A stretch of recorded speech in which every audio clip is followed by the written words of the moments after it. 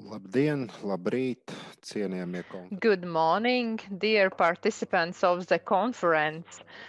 I am very glad to see all of you online this time, but with this we are opening the conference which is devoted to Anti-Corruption Day and the internal control system.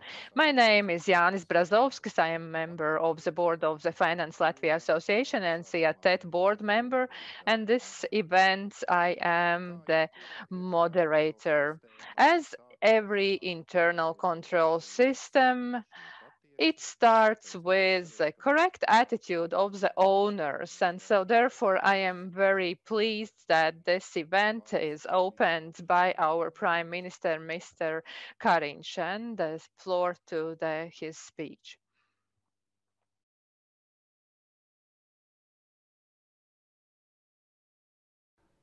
Labdien! Sveicināti visiem korupcijas novēršanas apkarošanas biroja rīkotajā diskusijā tieši par pretkorupcijas tēmām. Nenoliedzami mūsu valstī šī ļoti svarīga tēma, nevelti valdība un saimi piešķiruši korupcijas novēršanas apkarošanas birojam krietni palielināt finansējumu, lai mēs varētu stiprināt savus kadrus, stiprināt savu cīņu pret korupciju. Šajos ārkārtas apstākļos, Covid apstākļos, es domāju, ka šī biroja un šīs jomas darbība vēl jo svarīgāk, jo mums tagad ir izsludināti ļoti daudz ārkārtēji iepirkumu, tiek iepludināta diezgan liela nauda papildus mūsu ekonomikā, un ir ļoti svarīgi izsekot, ka šīs naudas tiešām sasniedz savu mērķi un ka tur nav negodīgas rīcības vai no organizētāja vai no saņēmēja puses. Tātad es novēlu visiem ražīgu diskusiju. Es uzskatu, ka viņi ļoti svarīgi. Es domāju, jūs esat īstie cilvēki tieši uzrunāt šo tēmu, un es aicinātu pievērst īpašu uzmanību procesiem, kas notiek valstī tieši saistībā ar papildus finanšu līdzekļiem, kas tiek piešķirti tieši Covid-19 ekonomisko seku samazināšanas vai likvidēšanas dēļ. Paldies un veiksmi jums visiem! All the more important, because now we have a lot of extraordinary procurement procedures. So thank you very much to the President of Ministers for encouraging words. And the next, I would like to give floor to the Director of the Corruption Combating Bureau. So the floor to the organizers of this conference. Good morning. Thank you very much that we are in such a large numbers, and it means that this topic is important and we have to speak about it as much as possible. Today, and when we begin the International Anti-Corruption Day in our new situation, we are meeting online in this 4K discussion. I would like to add the fourth K, the fifth K. Why? Why this internal control system impacts the corruption. For organizations, for public organization and private organizations, daily life is like a life at home, which we can visualize, because if at home there is more order, we are sure we know where each thing stands. And if we have agreed about internal rules at our home, it's easier for everyone. And opposing example, if there are not rules of play in a house, there is a chaos. Nobody knows where the TV remote control stands, and also nobody knows why the child wasn't taken to the kindergarten. So the same refers to the companies. If there are not clear states of rule, then there are risks for uncoordinated and illegal activities. So all these rules of play are organized by this internal control system. This internal control system is getting more and more important. When the there are ordinary circumstances, the situation is more clear. But now, when we have this extraordinary situation, we have to make procurements, we have to solve many issues, and those risks of corruption are increasing, and therefore the significance of internal control is also increasing. So therefore, we are devoting today as conference to 4K. We are asking what are the questions for, what are the meaning of internal controls in this daily crisis for the companies which participate in state and municipal competitions. So thank you very much to everyone for participation, and let us have a fruitful discussion. Thank you. Good day once more to everyone. Thank you very much to Mr. Straum for opening speech, and I will speak a little bit about this house and the order in the house. So we will start with an international dimension, and just in a minute I will give floor to our colleague Franz Chain from the OECD. And they have just published a study which is in English called Anti-Corruption Compliance Drivers and Mechanisms and Ideas for Change. And this study shows the areas in which there are possible to have improvements, and for international companies, but also for smaller companies, and what we can expect from our control systems, and what is expected from the collaboration with the state, not only in this situation of crisis, but just everyday situation to fight the corruption risks and other risks. And also, if we talk about our internal rules, everyone can ask questions. You can use the application Slido, and you enter hashtag 4conference, so number 4conference, and these questions will be visible, and so use this platform for your questions and comments. And now I'm giving floor to Franz. You are very welcome. The floor is yours. Thank you very much. It's a great pleasure and an honor for me to be able to present this study on corporate anti-corruption drivers to this audience. I guess that is one of the very few benefits of krīzē, ka es varu būt šeit kopā ar jums, un esmu ļoti pagodināta sniegt prezentāciju. Here at the OECD and also the Latvian School of Public Administration. So I'm going to share my screen now. There we go. So in carrying out this study, what did we want to do? Well, really, we wanted to understand why companies adopt anti-corruption compliance mechanisms. We wanted to understand how they assess their risks and develop their compliance programs, their internal controls, and also understand what are the obstacles that they're still facing. And the objective of finding these out was to identify ways to encourage companies, and especially small and medium-sized enterprises, to adopt such measures. That was one of the objectives. And the second one was to inform governments, to inform policymakers on ways that could incentivize companies to adopt internal controls and compliance measures to prevent and detect corruption. The study was largely developed based on a survey of 130 companies from about 30 countries and follow-up interviews with company representatives, mostly compliance officers. The companies that were represented were generally large multinational corporations, but we did have about 10% of state-owned enterprises and about 15% of SMEs. They came from all over the world, although the greatest contingent was from Europe. They all conduct business internationally, and they represent a variety of sectors. You can see some of them in the pie chart here. Often several industries, but these range from healthcare to manufacturing, transport, energy, finance, and so on.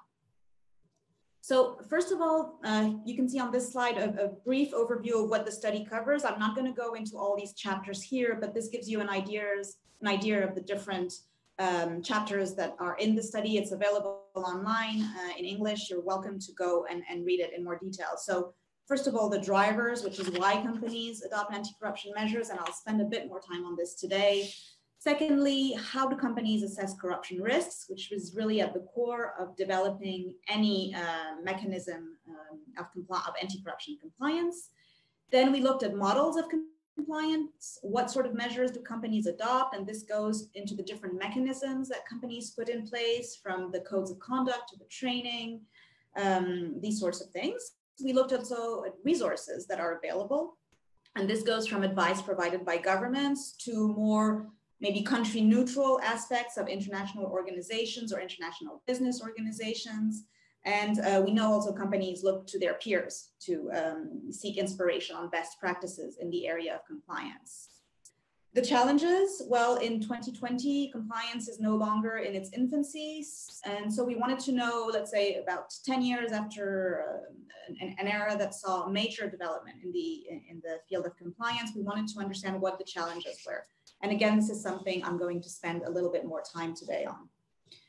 And finally, because of course we wanted to draw some conclusions, the view ahead and the way forward, and this is to some extent sort of a wish list that we asked of companies, what they wanted, what they felt would be most useful in going further into the area of compliance.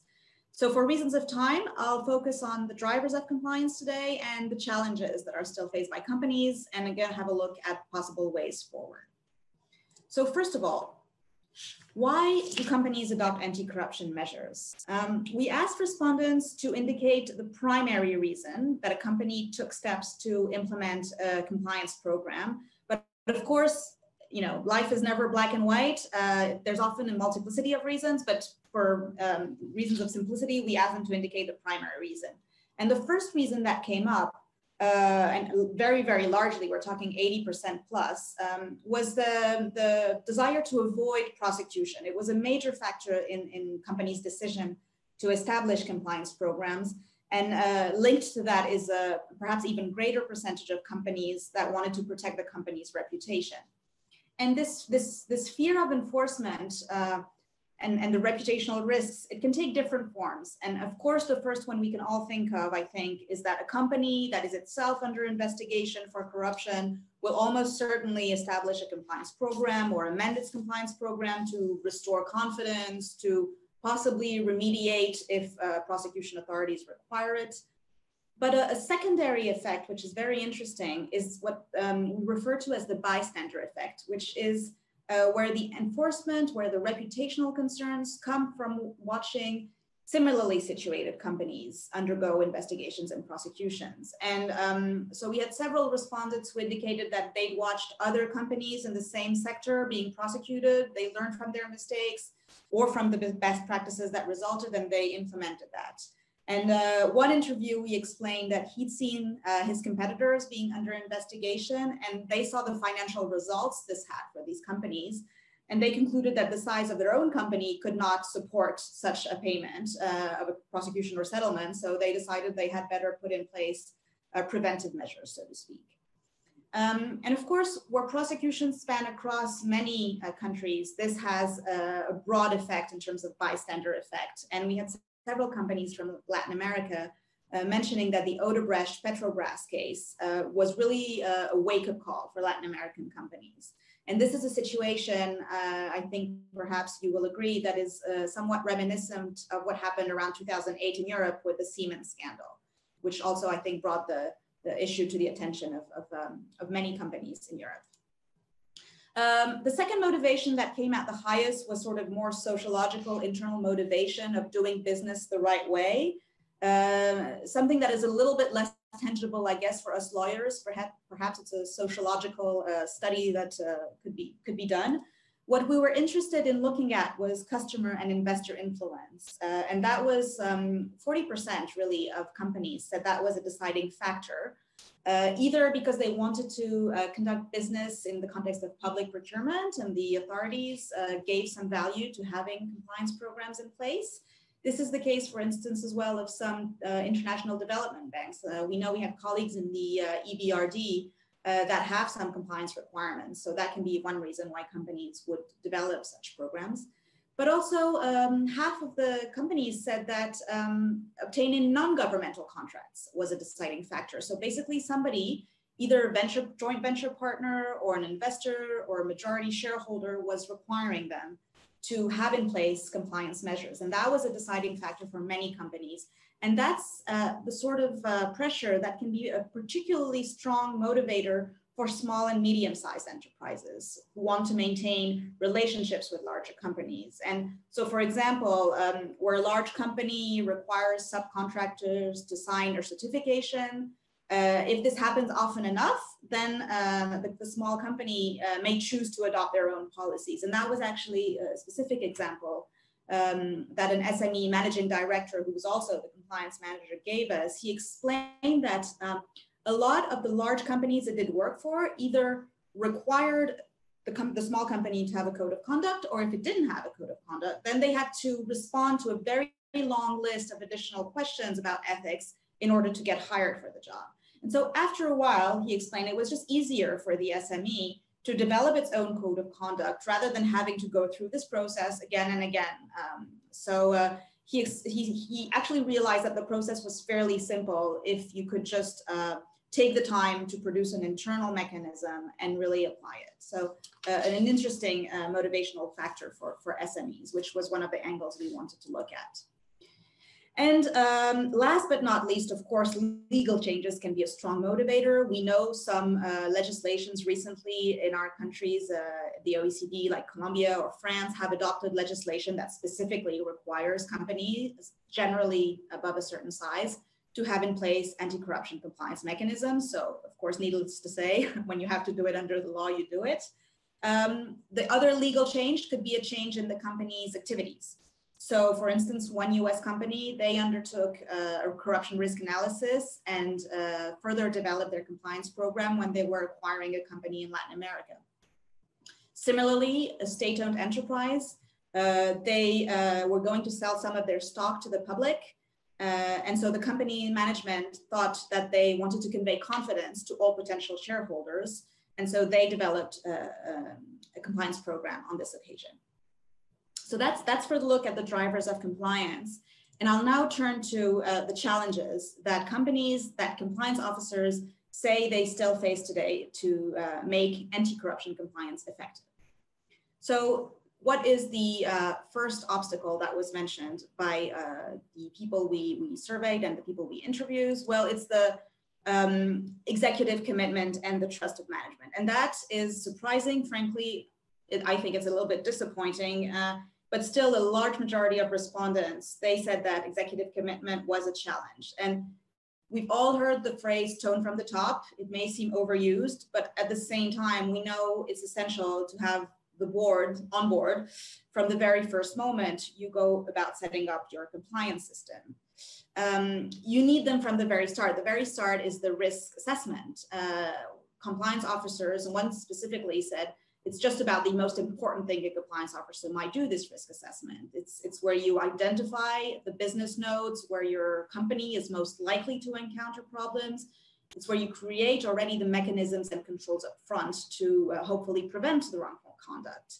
And it's unique to each enterprise. This is, so it's really the point from which the entire compliance process will be rolled out. And while, of course, there are many functions in the company that need to be involved, from the legal department to internal audit and procurement and sales, you need management's involvement at this important stage of risk assessment. And without the high-level management support, then really your risk assessment runs the risk of just being a purely academic exercise without any practical impact. So for that reason, it could also be linked to the driving factor that I mentioned before.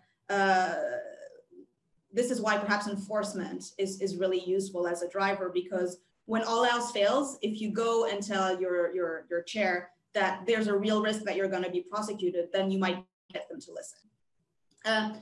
Linked to that probably is it will never happen to us. And this was something that, again, came up a lot in our conversations. Over half of the respondents said they had to fight a perception in their company that the compliance program is not needed. And this often comes down to the fact that corruption risks are intangible until you have an incident. So again, it links back to the first thing. How can you stop that perception? Well, it often starts with executive commitment. Another factor that came up and always comes up and never gets old is the lack of resources. Resources, of course, continue to be critical to effective anti-corruption compliance. And the problem is that compliance is still very often seen as a cost center, and obtaining resources can therefore be difficult. You've got on the one hand the risk of corruption, it's seen as just a potential threat, and on the other hand you have the risk of losing business, and that's seen as a much more immediate and concrete threat.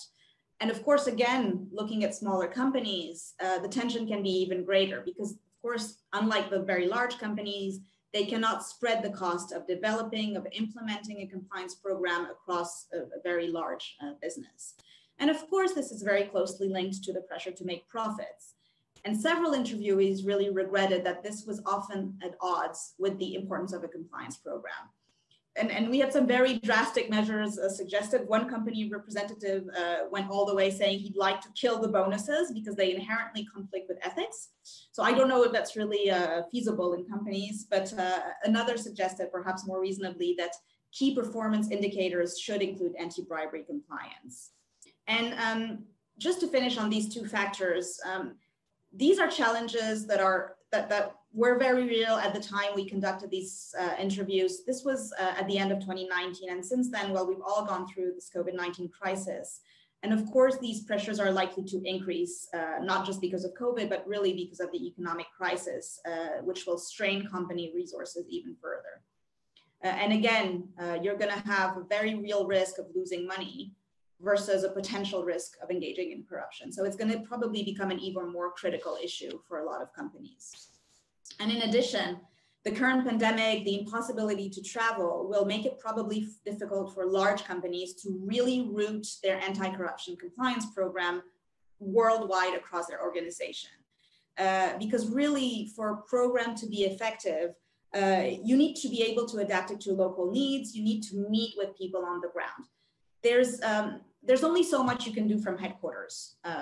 Of course, you need a sort of a consolidated assessment, evaluation, rolling out of a program, but then you really need to go on the ground to effectively convey your program to your local branches, possibly also to your third parties, your supply chain. And you need to communicate and rely on local personnel. They have the trust there, they know the people, they know the risk, the cultural hurdles, possibly, and not being able to physically travel to meet with your teams and engage with them also on a human level is probably going to make this particular challenge even greater. And finally, just a minute on the importance of maintaining momentum. So once you've sort of overcome all these challenges, the risk is that once you've got the program in place, and sometimes also once you've got certification achieved, which is something that is happening more and more, there's a risk that everyone will just get more relaxed and consider that this is done. And compliance officers really stress that that is not acceptable to them. They don't want to hear managers saying we are done. A program is continuously growing. The program is never done. We have to keep improving and finding better solutions. So following this brief overview of some of the concerns businesses have voiced, I'll attempt to sort of distill these findings into a few key suggestions that could help companies, help the international community, governments to more effectively fight corruption by supporting corporate anti-corruption compliance. So first of all, I'd like to have a look with you at what compliance says they need. Well, of course, they need a seat at the management table in the form of appropriate executive support and appropriate autonomy. They need a compliance culture, which of course has to include very clear company standards, but also very regular communications to all members of the corporations. Communication to convey that you are effectively serious about your commitment to integrity. And this means working together. This comes back to something that I already mentioned about having a central team, but working with local personnel. And also beyond the company. It means engaging with other companies to exchange best practices, either companies in the same industry as yours or operating in the same geographical area. There can be, of course, opportunities for collective action. For instance, in the context of a particular public procurement contract. Companies can also work together through business association to create standards of expectations. And this can be particularly helpful when we talk again about small and medium-sized enterprises. What would companies want? Well, they want government commitment, and that includes effective enforcement. Interestingly, that's something they insisted on. It's important to have timely enforcement, to have fair enforcement from both sides of the equation, not only prosecuting those who pay the bribes, but also those who receive them. And this has to be, of course, in line with the application of the rule of law. I'm looking at the time, so I'll go over to the next one. They also want clear standards on anti-corruption compliance. That's to say clear legislative requirements, but sufficiently flexible to allow companies to adapt their program to their needs. And they also want assistance. Assistance mainly in two forms. One in the form of analytical tools that can be provided to companies to help them assess their corruption risks, but also to help them demonstrate the concrete benefits of having anti-corruption compliance in place. And this perhaps comes down to the issue of resources, showing that it's worth it, that it's not just a cost center. But companies, they also want concrete assistance in a much more concrete form for governments. They would like incentives or compliance. At the minimum, they would like compliance to be recognized as a defense in legal proceedings if they get prosecuted. But they also would like positive incentives to virtual companies, as is done, for instance, in other areas, such for companies that adopt green technologies, for instance. And that they suggested could take the form of tax incentives or tax rebates, or at least public accolades for anti-corruption efforts. And finally, what can the international community do? Well, they can also help in educating and assisting companies by developing learning about corruption, including through case studies. And this is something that we care dearly about at the OECD. We'll continue to strive to do that. There's this study, of course, but to mention a few recent ones, there's a study on the detection of corruption, including within companies, on non-trial resolutions, also called settlements, on the flip side study, as we call it, which is looking at how corruption from the demand side is being prosecuted. And also the international community can also offer real and virtual fora to discuss these issues. The international community can also help break down silos, because while, of course, our specialty in my division, in the anti-corruption division, is looking at corruption, we know that compliance personnel are also dealing with antitrust requirements, with money laundering, counter-terrorist financing, environmental concerns, human rights, and of course, looking for ways to create synergies between these different compliance fields can really help advance compliance globally. And finally, of course, the international community can help by taking steps to support and even sometimes participating in collective action efforts to fight corruption. So in conclusion, I think the positive side is that we see that companies want to fight corruption. They do not want to fight it alone. They want to see governments walking the talk, as they said, by supporting corporate anti-corruption efforts, by enforcing their laws effectively, and themselves operating with the highest standards of integrity. So I'd like to thank you very much for your attention, invite you again to read the study available online, and of course, I'm happy to take a few questions now. Thank you very much. Thank you, Franz, for a very comprehensive. Paldies. Have a look on our Slido application. Unfortunately, there are no questions there. Atgādinu, ka izmantojam jautājumiem. I would like to remind that we should use Slido for asking questions. #4conference. There are no questions from the audience. I probably can take that privilege as a moderator and ask you some questions. I'm always puzzled. You mentioned also in your presentation that probably over the industries, understanding of compliance is not even one. I guess that I'm coming from a financial industry, and definitely we are more advanced, if you want, in a compliance. I am not very sure that probably it's the same to the other industries, and your report and your study also proves that. So my question is how to disseminate that over the industries, and how to make those guidance for the industries more focused for a particular industries, because probably there is no one size fits all. And what is OECD view on that? And are you going to deeper in those studies, and what's your plans in this field? Thank you. Thank you very much for this question. You're very right. Of course, the financial industry, because of the anti-money laundering rules that have been in place for quite some time, is more familiar with the issue of compliance, although not necessarily so focused on anti-corruption.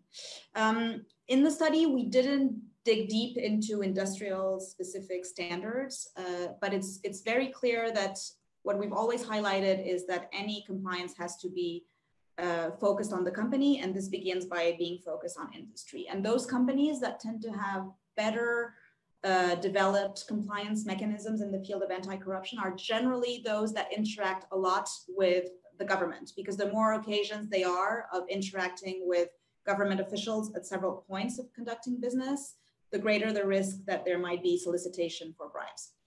So companies that operate in the construction sector, in the extractive sector, generally, to mention but a few, and also growing the healthcare, the communications, they tend to be, to have better developed or better knowledge or more awareness of the importance of compliance. What we do, frankly, at the OECD, to be honest, there aren't that many of us. So we're counting on the dissemination through the line. So to talk about this study specifically, we've, I think it's triggered the interest of a lot of business organizations. And I know I've spoken to 6 or 7 conferences organized by international chambers of commerce in different countries.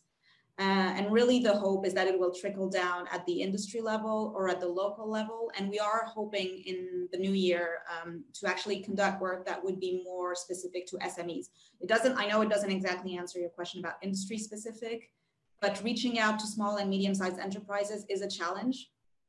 So we're hoping to gather good practices in this area and hopefully disseminate those as well. Thank you. And actually, we have received a question on the Slido, and the question says, unfortunately, anonymous one, but could you please mention any effective anti-corruption measure from your experience, Franz, or control effective already in companies? And particularly, you mentioned SMEs, and probably you could focus more on SMEs, because if you look on a composition of our economy, then definitely SMEs are the main drivers of our economy. And if I'm I don't know, chair of the SME, it's a question. I am the only one. How can I implement the effective control system in my company? What should I do the first? Who I should assign that responsibility for effective internal control? I think that's a very good question. I'll answer it in 2 ways. First of all, one of the challenges that was mentioned, and one of the first challenges, was executive commitment. And this is something that actually at the SME level can be resolved more easily, because there aren't thousands or tens of thousands of people in the company. If the head of the SME is truly committed to effective anti-corruption or other compliance measures, it is much easier for him or her to make sure that everyone in the company knows about that and to walk the talk, so to speak. So while the resource issue is certainly a very valid one for SMEs, I think the tone from the top should be less of an issue for SMEs, because either the leadership is on board or it's just paying lip service. And that will very quickly be felt within the company. So assuming that there is a true commitment to anti-corruption compliance from the leadership in the SME, what we tried to do 10 years ago, and it was generally well received, 10 years ago, we adopted in 2009, it's the Annex 2 to one of our recommendations. It's called Good Practice Guidance on Internal Controls, Ethics and Compliance. It's a very brief document. It's about 2 pages long, and it really highlights in very simple elements what are the key points that you need to have in place for effective compliance programs or measures. And they're fairly simple. So it goes from, of course, tone from the top to making sure it's felt as everybody's responsibility in the company, to making sure you have clear policies on the giving of gifts, on hospitality. It goes through a list that's, again, fairly simple. And following the adoption of this good practice guidance, which, by the way, we're hoping to update again in the next year, following the adoption of this good practice guidance, we published a handbook on internal controls, ethics, and compliance. And the purpose of this handbook was also to hope to clarify. There's a lot of instruments out there, some developed by international organizations, some by business organizations, that all purport to indicate what should be compliance standards. And we thought it could be confusing to have all these instruments. Let's just all bring them together and show that they're basically all saying the same things, sometimes in a different order, sometimes in different words, but really they're all saying the same thing. And let's illustrate each of these standards with a concrete example. So we worked with companies to develop this handbook. It's again available on our website. It's freely accessible. And so it brings together the standard that comes from the International Chamber of Commerce with the one that may come from Transparency International, with the one that we developed at the OECD. They're all grouped together on one page. And underneath it, you've got 2 or 3 examples of companies and what they did in practice concretely to implement that standard. Thank you. So there are some questions regarding the study, what you just presented, and they are very technical about who participated, which countries. Probably you just can make some sort of advertisement where that study is available and everyone can have a look on that. Actually, what I would propose, if that's okay, is that the PowerPoint presentation, which I've just done, could be circulated to people who attended this conference today. And on the very last page, I can also share it on the screen, but on the very last page is actually the link to the study. But if you type drivers of compliance, bribery, you will find it immediately. But again, I can circulate my presentation today. Yes, so and some very short questions also regarding the commitment of a management. Do you have any study about the role of the tone at the top when practically implement anti-corruption measures? No. The short answer is no, we don't. But I'm sure you can find a lot of material, academic and otherwise, out there. But it's, you know, it's about leading by example. It's valid whether you're talking about a company or whether you're talking about a country, really. Yeah.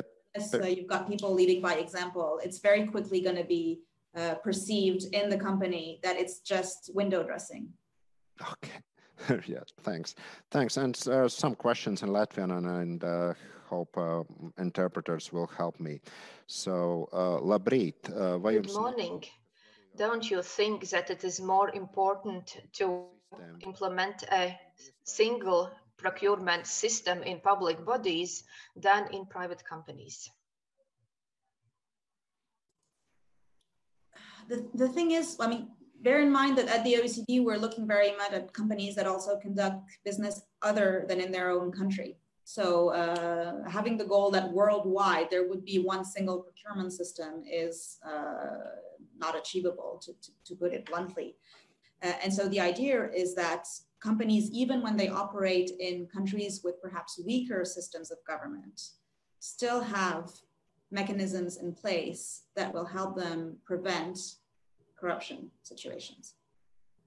I mean, that is the premise of many of our studies. It's really for companies conducting business internationally, confronted with different situations in different countries, and still having the sort of a solidity inside, sturdiness, to be able to withstand pressures, notably due to bribe solicitation. But it would be the same in respect of other areas such as human rights or environmental concerns. The rules are not going to be the same everywhere in the world. So the idea is that you have built in some systems within the corporation that will help you prevent and detect those difficult situations ahead of time.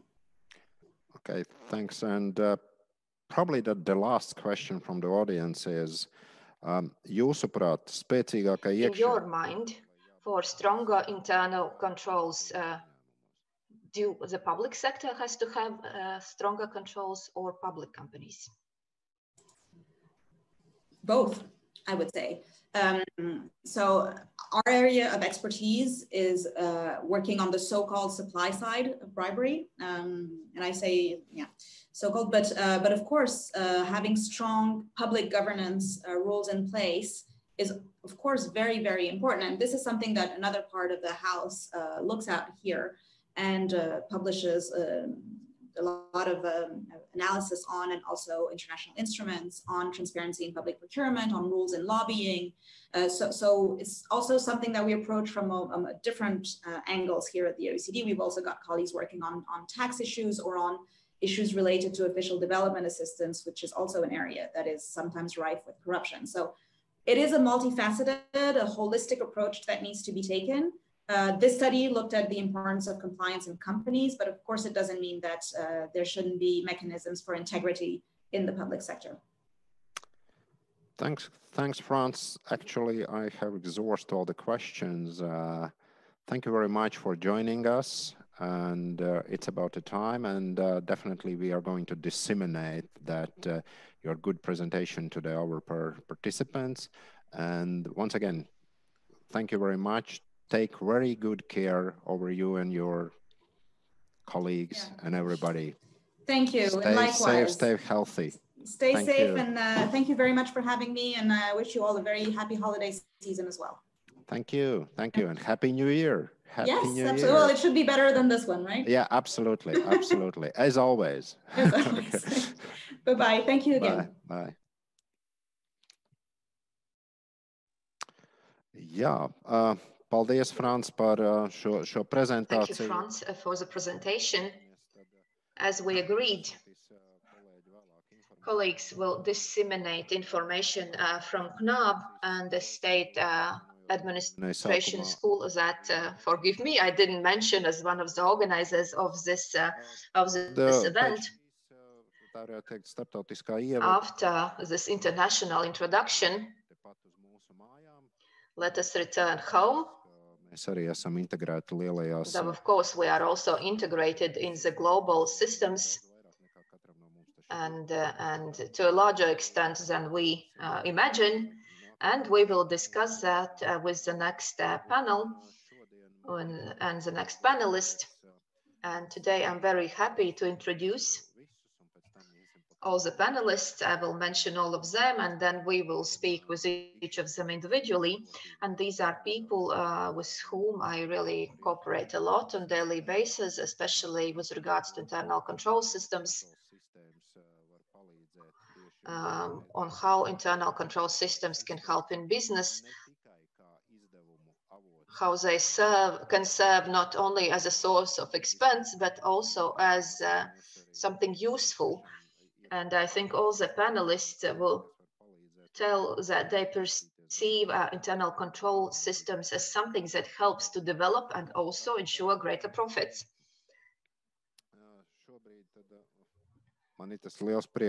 Now I have the honor to present the panelists. The first is Lata Elksniņa Zašķerīnska from the Foreign Investors Council in Latvia. We also have Katrīna Zariņa from the Latvian Chamber of Commerce and Industry, Dace Gaile, whom most of us know as guru in public procurement, but currently she works for the Ministry of Economics. But she is experienced in methodologies, and she has also worked for the Public Procurement Monitoring Office, and I think she could tell some interesting things for us. We also have Linda Ozola with us from Riga City Council. I think it will be quite interesting to listen to her with regards to the tone from the top, because she has just taken over the respective office, and she will tell what kind of tone she sees and what type of measures she sees as being needed in her holding, because there are many municipal companies that she oversees. They all have procurement procedures, and they are and these measures are very important to deliver proper ecosystem in Riga. And also, we will have Jakob Straume with us, who will not only provide the introduction, but also participate in the panel. And he's the director of the Corruption Prevention and Combating Bureau. We will speak about the enforcement and how the enforcement can serve not only for punishment, but also for motivation, so that we all take care of the internal control system. Thank you. And now I would like to give the floor to Zlata Elksniņa-Zašķirinska. Thank you. Good morning, dear participants. It's quite an unusual topic, but it is still very important for our society to speak about combating of corruption risks and internal control systems. And as a representative of the Foreign Investors Council, I would like to underline that for foreign investors, the topic of corruption is quite topical for foreign investors. And we have conducted investor surveys for several years with regards to how they feel in Latvia. And as a result of these surveys, we have established that corruption risks do exist in Latvia. And quite often corruption distorts competition. And if we speak more about a possibility for Latvia to attract new investment, it is quite clear that sometimes the existence of corruption scares away potential foreign investors because they just don't want to accept a system like this, and they are more likely to leave than to stay and fight corruption with various mechanisms, because quite often corruption is believed to be a matter of internal hygiene. And at the end, I would like to say that we still have a long way ahead of us to fight corruption, because corruption is a kind of indication of the current development level. And judging by my experience, I can say that it is very important to consider several factors. One of them is related to the process of awareness, to what extent we speak about these matters, to what extent it is accepted in the society, and mainly whether corruption is accepted or not accepted. Does it exist here?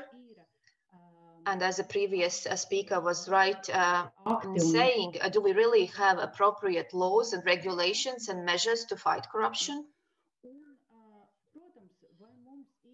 And do we really have appropriate systems at the company level? And now I would like to point to the following. Quite often when we speak about corruption or cases when foreign investors face corruption, this is mostly related to large public companies, state and municipal companies. Thus, internal systems in these companies, I believe, is one of the most important measures, actions that should be taken to change the current belief in the existence of corruption in Latvia. I really like that today we have public procurement guru among us, because public procurement, as far as we see, is a place where corruption tends to happen. Thus, fighting or combating corruption in public procurement most probably also during COVID should be one of the main priorities. If we look at the challenges or what the companies choose to do to respond or to fight corruption, I would like to say that many companies have chosen digitized processes, because corruption is to a large extent related to the human factor.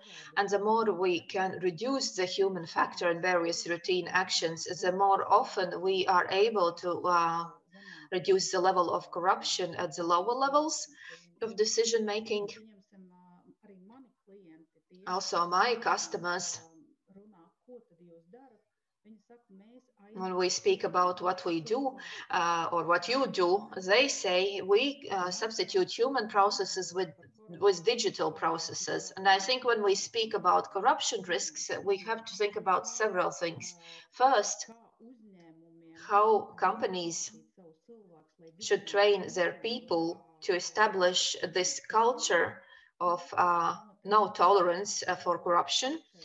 Second, how does the internal auditor works together with the board and council, and how important these internal control processes are and to what extent they are established, whether they are a part of the general business process or they are something separate.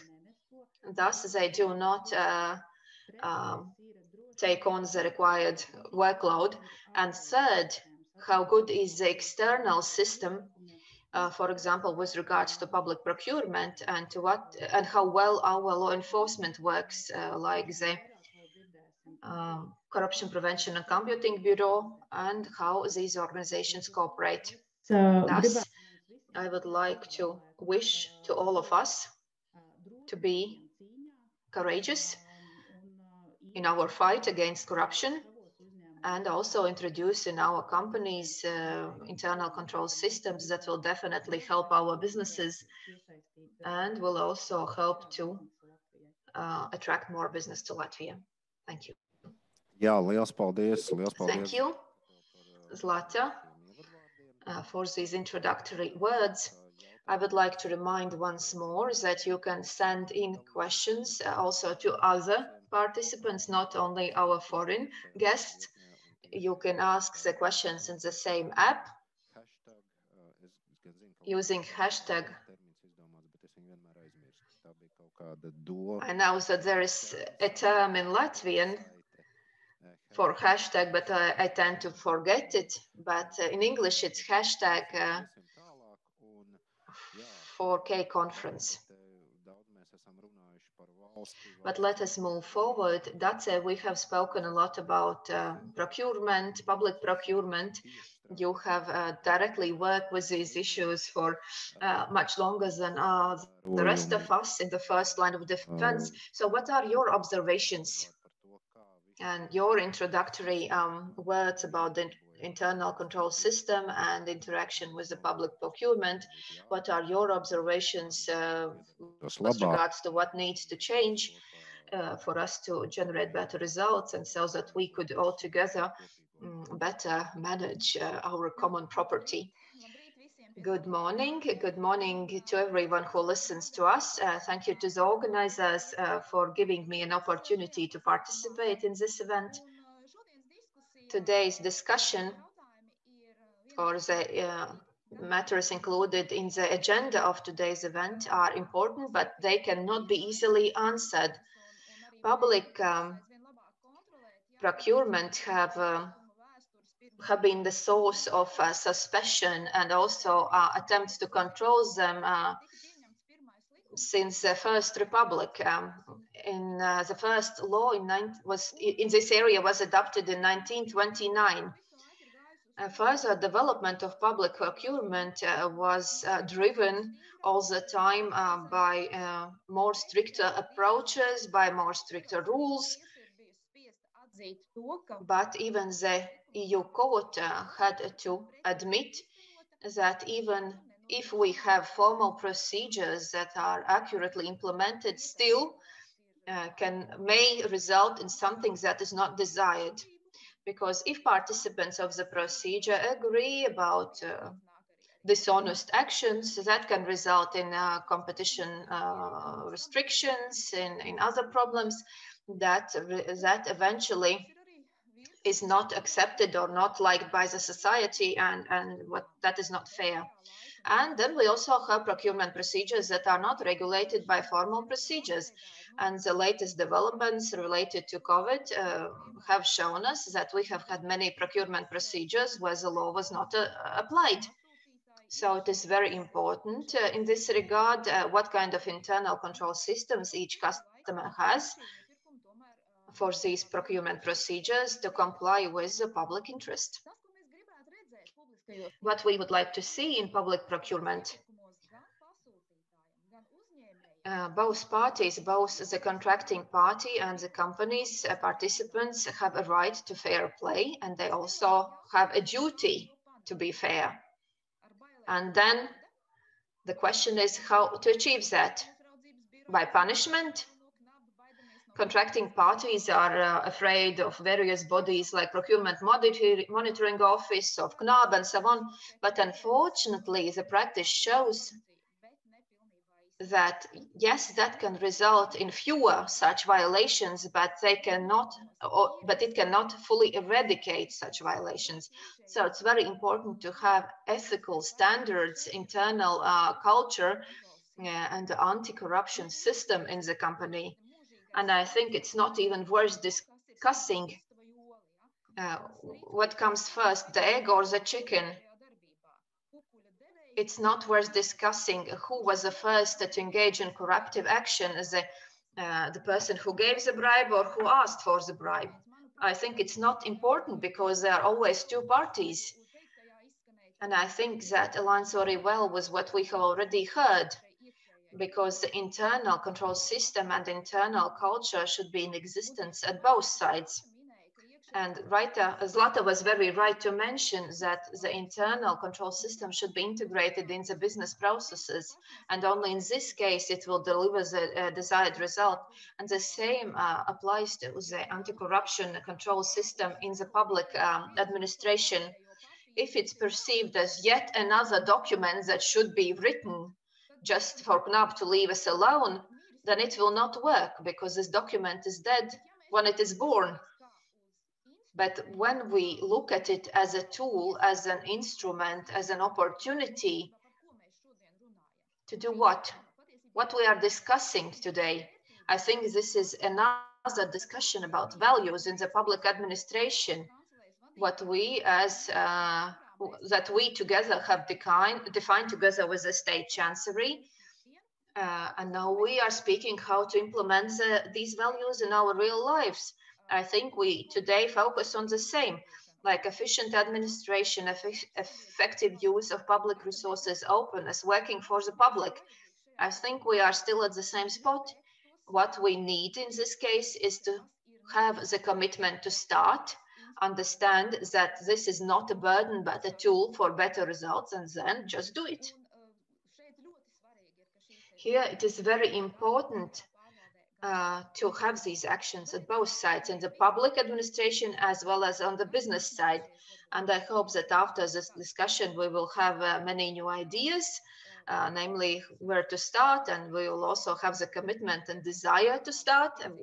That I wish to all of you, and also I wish very good Christmas season, irrespective of what happens to us. Thank you, Dace, for the tone that you set. I think you were very inspiring. I think any of us that works with the compliance, we can just be happy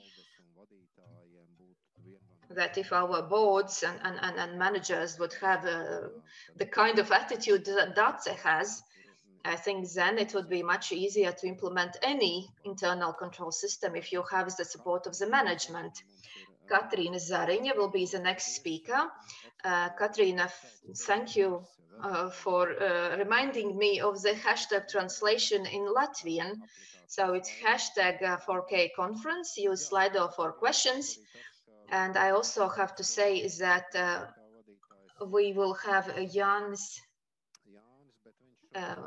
the chair of the board of the Latvian Chamber of Commerce, with us, but today he had to go to a crisis management committee with the ministry, with the cabinet of ministers, so his event is very important. But we are happy that Katrīna has joined us, who is an expert who knows how the companies work. So Katrīna, your maybe introduction about these topics from the point of view of companies, internal control systems, cooperation with public companies, public procurement, role of public and of state and municipal companies in developing internal control systems in private companies. And also, if you have time, maybe you can also focus on public organizations like your company, like financial industry association. So what we can do to help our members, and also, as the study said, we play a great role in this, how we develop the system, how we provide advice with regards to the internal control system. Labdien visiem! Paldies Jānim Good day to everyone, and thank you, Jānis, for introduction and also for the question. I believe that the discussion and the question is very topical, and in-depth discussion in the next stages is necessary. But I would like to start with something different. So we non-governmental sector, the Chamber of Industry and Commerce, we are involved into the improvement of this regulation.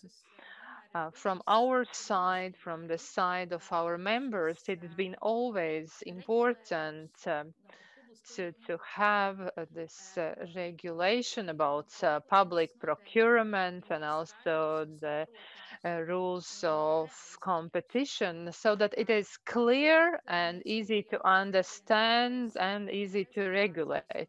Also today from the OECD presentation and reports, we understand that the big emphasis has to be put on the small and medium enterprises. And we see it also here in Latvia that the possibilities for the small and medium companies to participate in the public procurement have to be encouraged. And this is a very important factor for development of our economy.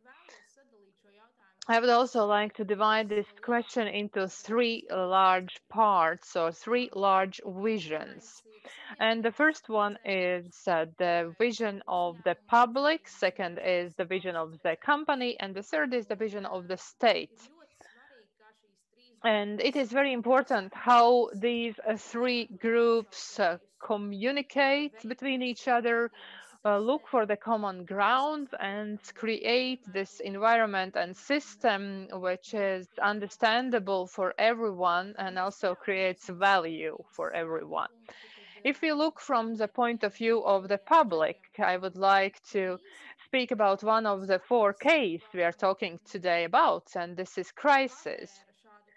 And it actually opened the curtain for the public a little bit more related to the public procurement. And it made the public to talk about these processes because the public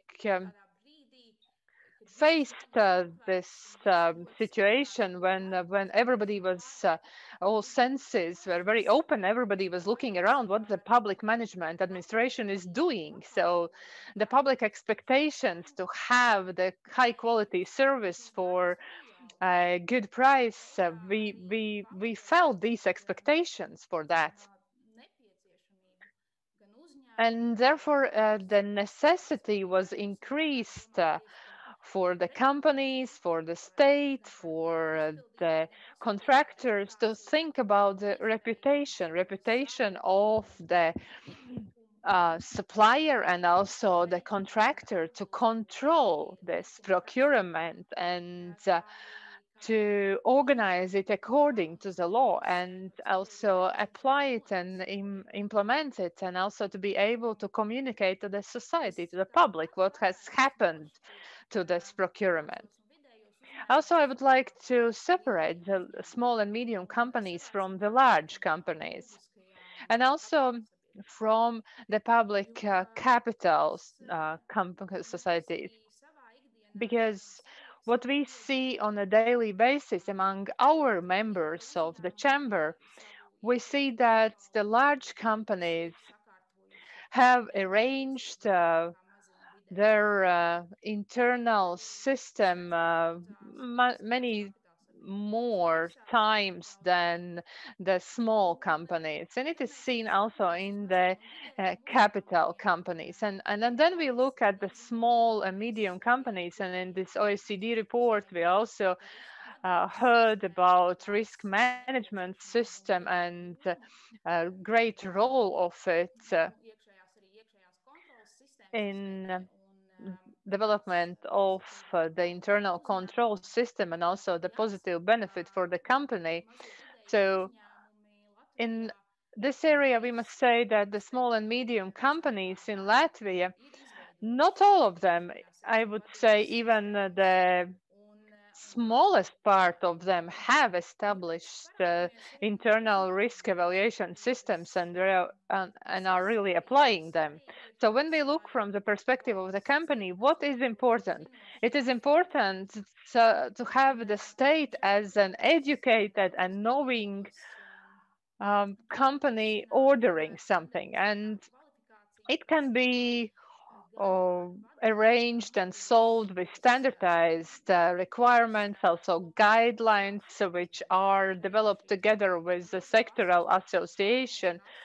It is very important to involve the representatives of the sectors to develop a more clear regulation to promote that this system is more transparent. And this regulation is applied in a way which is easy to understand, and all the involved parties understand what happens, and the contractor is able to explain the goal of the procurement, the requirements, and also decisions made. So therefore, during the process, the risks of arguing are reduced, and also the time is reduced. Time period is reduced, which is before, which is between the announcement of procurement and then signing the contract. And so, therefore, the resources can be saved. And in conclusion, I would like to agree with an idea that everything starts from the top. It starts from the state, the management of the company and executives, and this is the culture of our entrepreneurship. We are talking about it. We are also talking about the change of generations, and this becomes more and more topical concerning the owners of the companies and also management of the companies. Companies are expanding and working more in the international markets during the last 10 years. So therefore, this participation in the international markets is a motivator to implement the risk management system and internal control systems and to become more competitive, both here in Latvia and also internationally, and also to reduce risks which are related to the possible corruptive activities. Thank you. Thank you very much, Katrina. Yes, for the next, I would like to give floor to Mrs. Linda Ozola from the Riga City Council.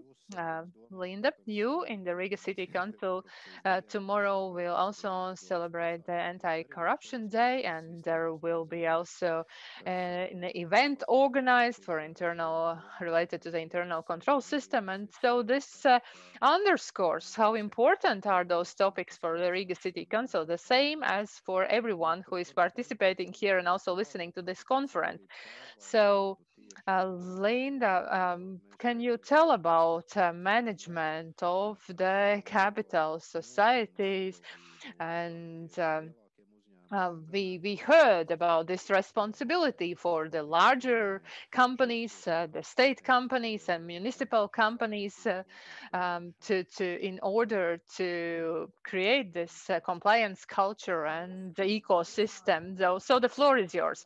Thank you very much. Thank you to the organizers to also to speak about this from the point of view of the Riga City Council. And I will speak about the more topical things to have this internal control system. It is one of our most important tasks, and we understand that we need to strengthen it. And everyone who follows our activities, you've seen that as to the regulating, we have done a lot. We have developed anti-corruption strategies and plan how to implement.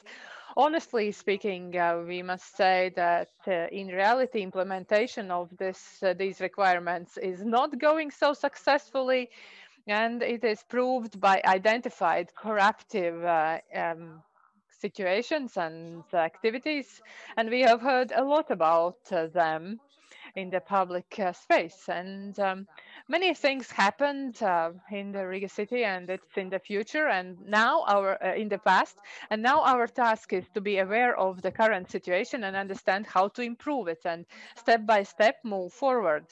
And like the previous speaker said, the crucial things and what I want to emphasize in my introductory speech is that there should be collaboration between all the interested parties, both from the companies who want to work in equal competitiveness circumstances, and also for Riga, where all most economic processes are concentrated, and Riga is setting the tone. And on the other side, the state management.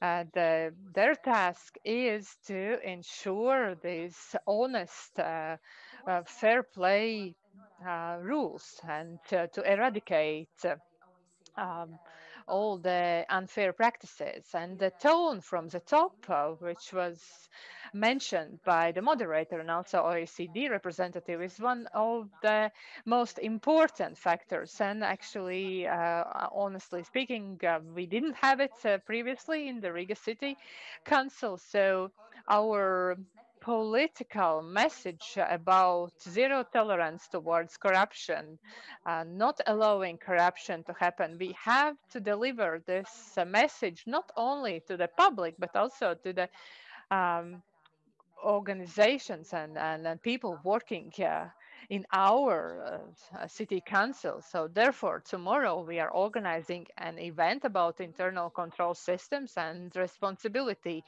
And one is communication to reach the middle level of our employees and also the public. But the second is also the creation of efficient risk management system. And in order for that to happen, we have to take very concrete and um, strong action. So we have to strengthen the role of the internal audit, and for the capital companies, we have to give this opportunity to use this audit, and we have identified that we put more emphasis on the audit, um, uh, both strengthening the human resources and also ensuring the training for the raising the qualification.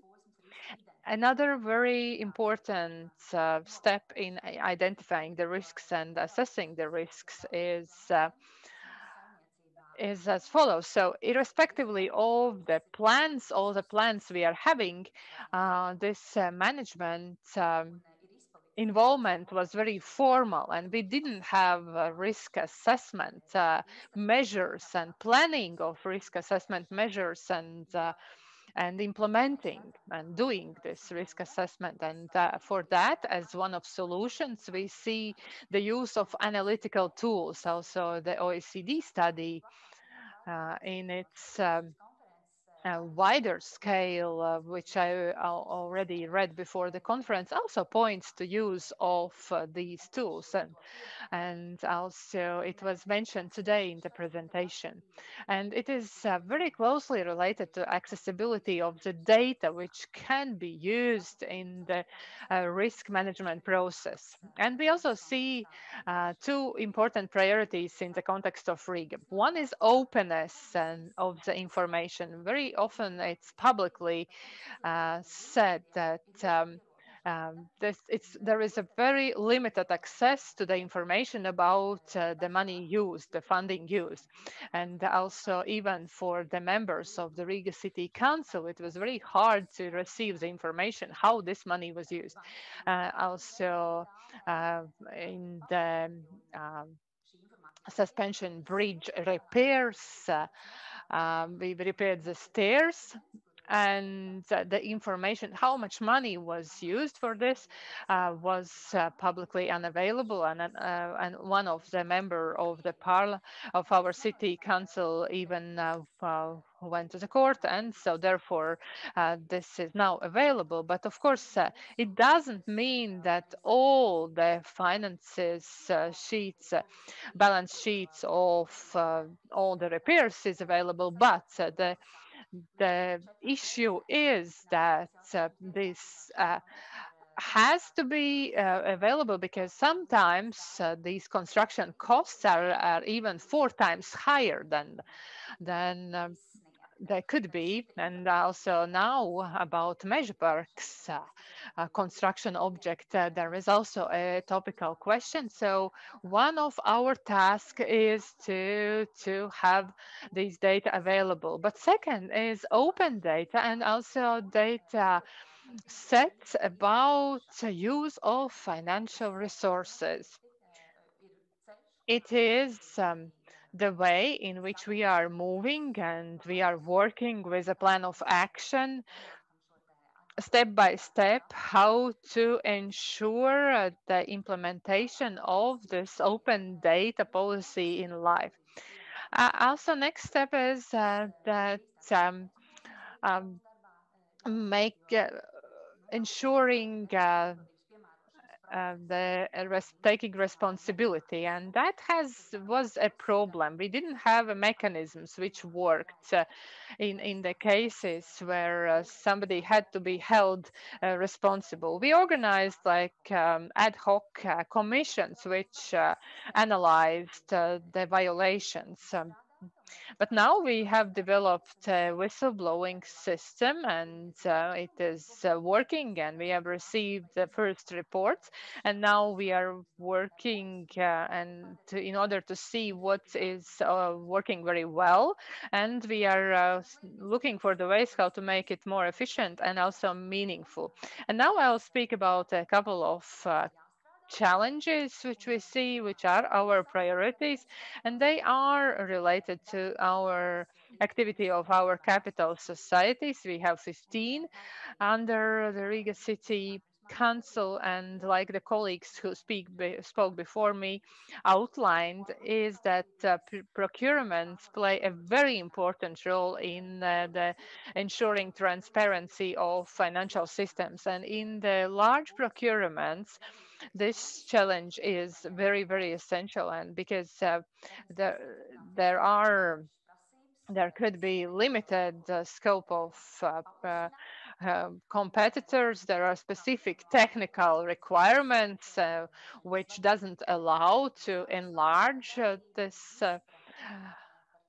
circle of participants. So there should be the way how to organize public procurements, but we would like also to have external assessment.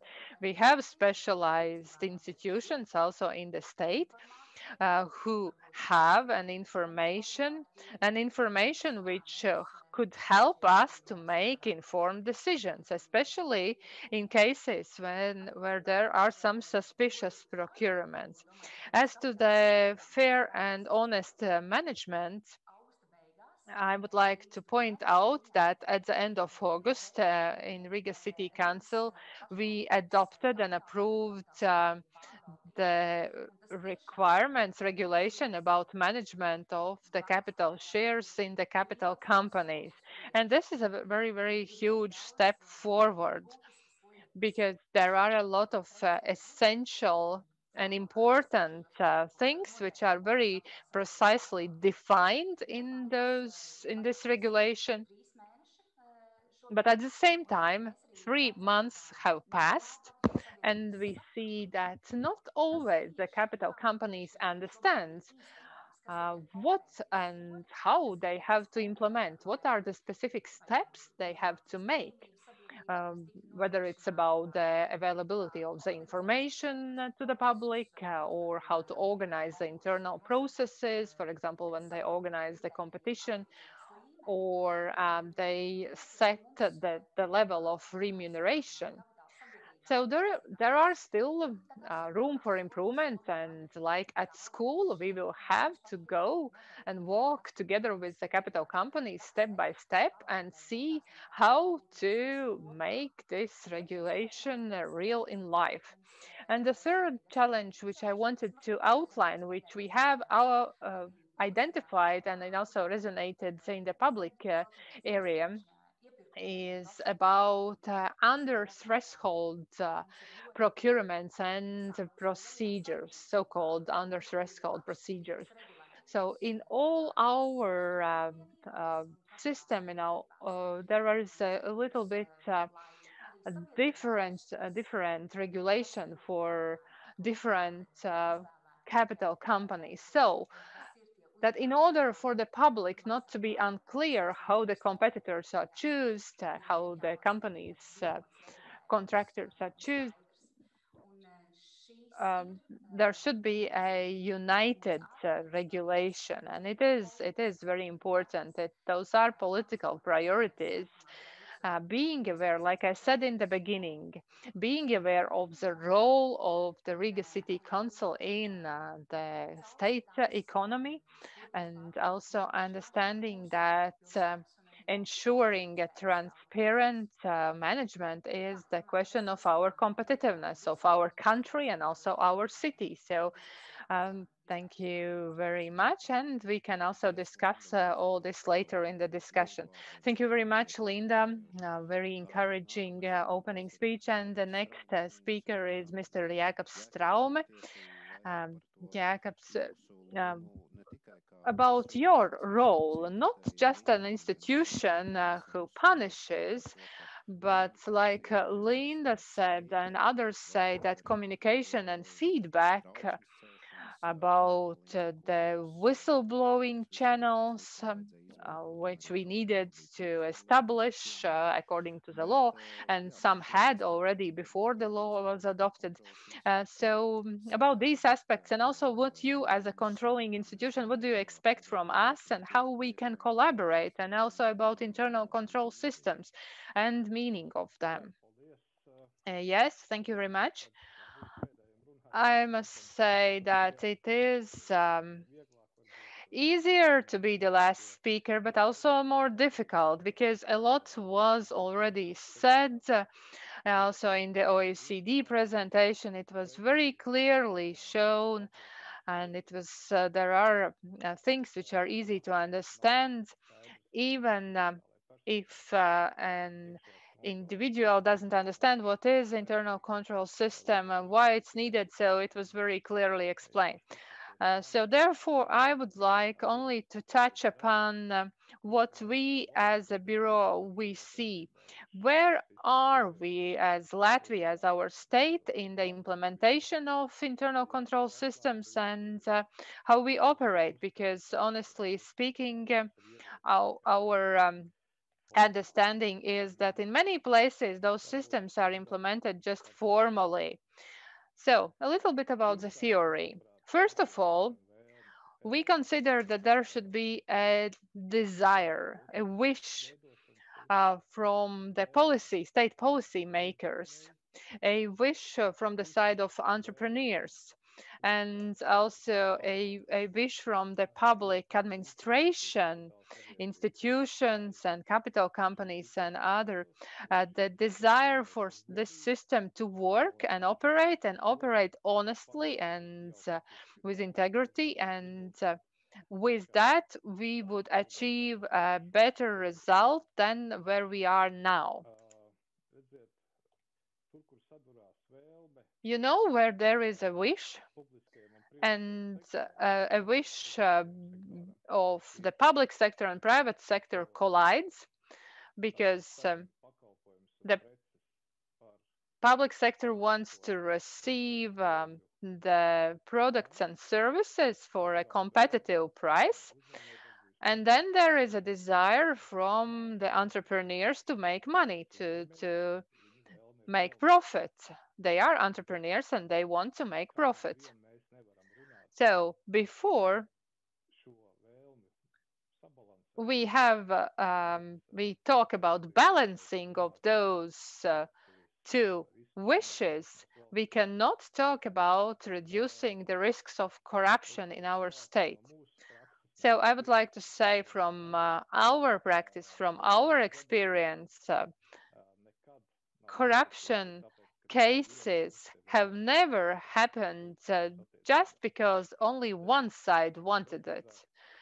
Only one side wanted to have corruption, because very often I'm not trying to defend the entrepreneurs who were involved, but sometimes they are forced to uh, be in the situation, and because they want just to make money.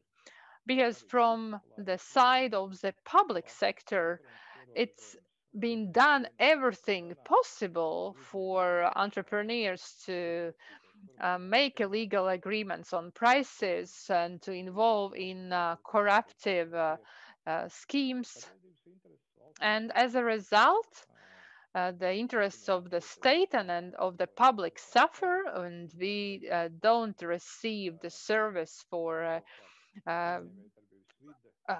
good and reasonable price. And also the environment of entrepreneurship gets into the position that because there is no competition, there is also no development.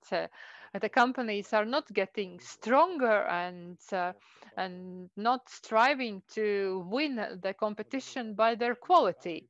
And as a result, everyone is suffering. Also the entrepreneurs, also the state administration institutions, and also the persons who, of course, are involved in these corruptive activities.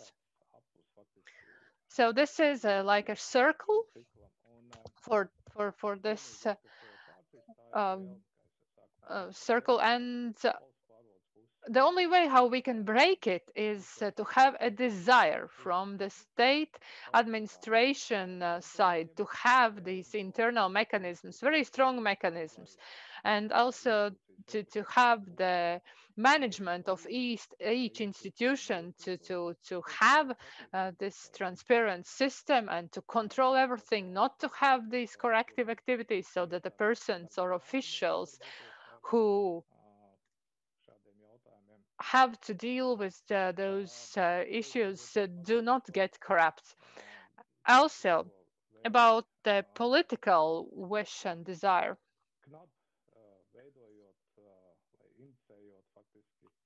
Corruption Prevention and Combating Bureau, when we initiated the regulation of the Cabinet of Ministers about the internal control systems and about avoiding the conflict of interest in 2017, when those regulations were approved in the Cabinet of Ministers. Before that, we received very serious counteraction in order not to move forward these regulations. But we created them, we established them, and they were approved. And in 2018, December 31st, they were approved, and then soon it's going to be 2 years. And all the state institutions had to implement the internal control mechanisms. And if they were not implemented, the management had to be called responsible. It was hard process. After a year, when we tested, checked the institutions and received the information from thousands of institutions, the numbers were not very good. The situation has improved, but I'm returning back to what I said. I see that in many places these internal control systems are just formal, and we have to make them really start operating, and then we can see that from the side of the state, we have institutions with a strong internal control mechanisms, and those mechanisms wouldn't allow involvement in corruptive relationship. And at the same time, also we expect the entrepreneurs to do the same. But of course, we will never receive good results if it doesn't happen at simultaneously at the both sides. So it is just a short summary where we are now. Also, I wanted to speak about whistleblowing. Yes. Right now, it is a regulation which brings even better results than we expected. As a bureau, we receive the whistleblowing reports, and part of them, about third of them, are like one third. In one third of cases, we really see the violations, and we are not the organization which receives the most number of whistleblowing reports. It's the State Revenue Service, but it is a very good situation, and we can say that during the last years the situation is improving. Every year, step by step, we are seeing the changes in the state management and also in the entrepreneurial environment.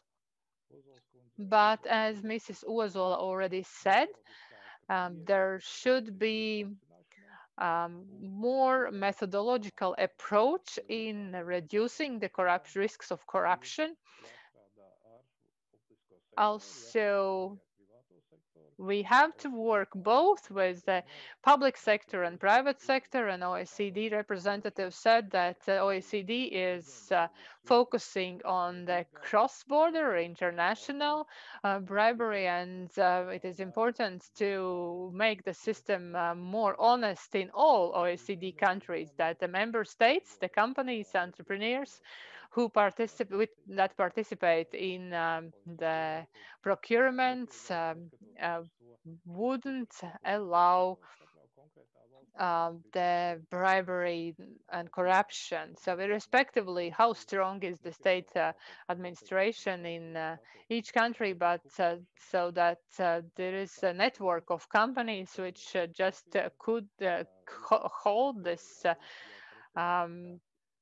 good tone of ethics. Also in Latvia, we have cases where we have investigated and worked with cases in collaboration with other countries. So therefore, my conclusion right now would be that the situation is improving, but of course, we would like to have it faster. Thank you. Jā, paldies. Paldies Thank you. sarunas dalībniekiem. Thank you to all the panelists for the introductory words. Currently, we have a technical break, which will be very short. We will resume in 10 minutes at 11:42. Let us resume at 11:42. And we will resume by questions to the participants, and then we will have a discussion with all the panelists.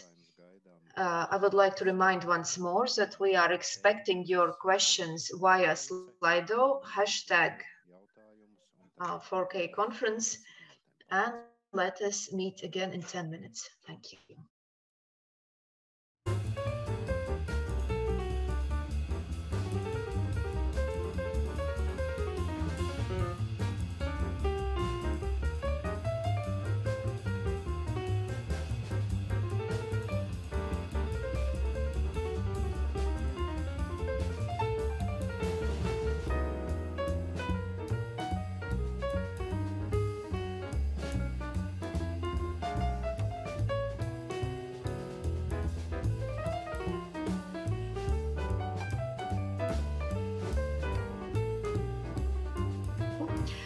First, public procurement that all of you mentioned.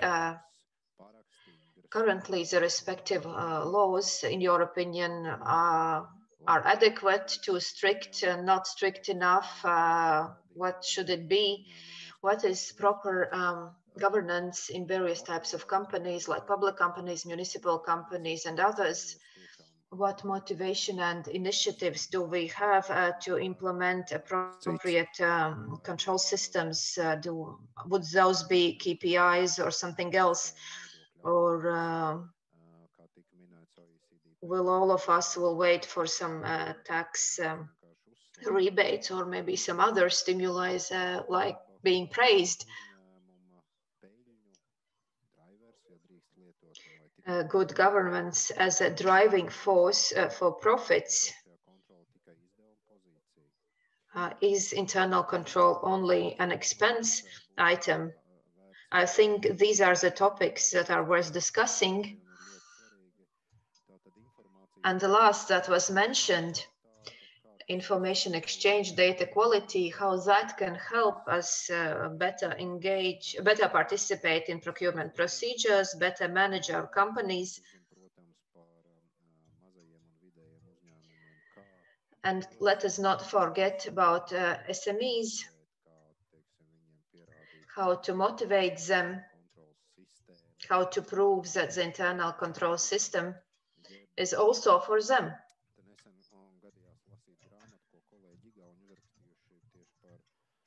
Recently, I read a book written by Estonian colleagues about compliance in the money laundering area.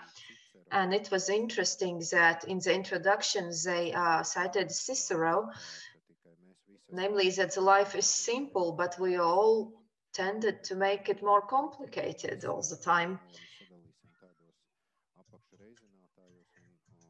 So maybe we can divide, or we can split everything in smaller parts.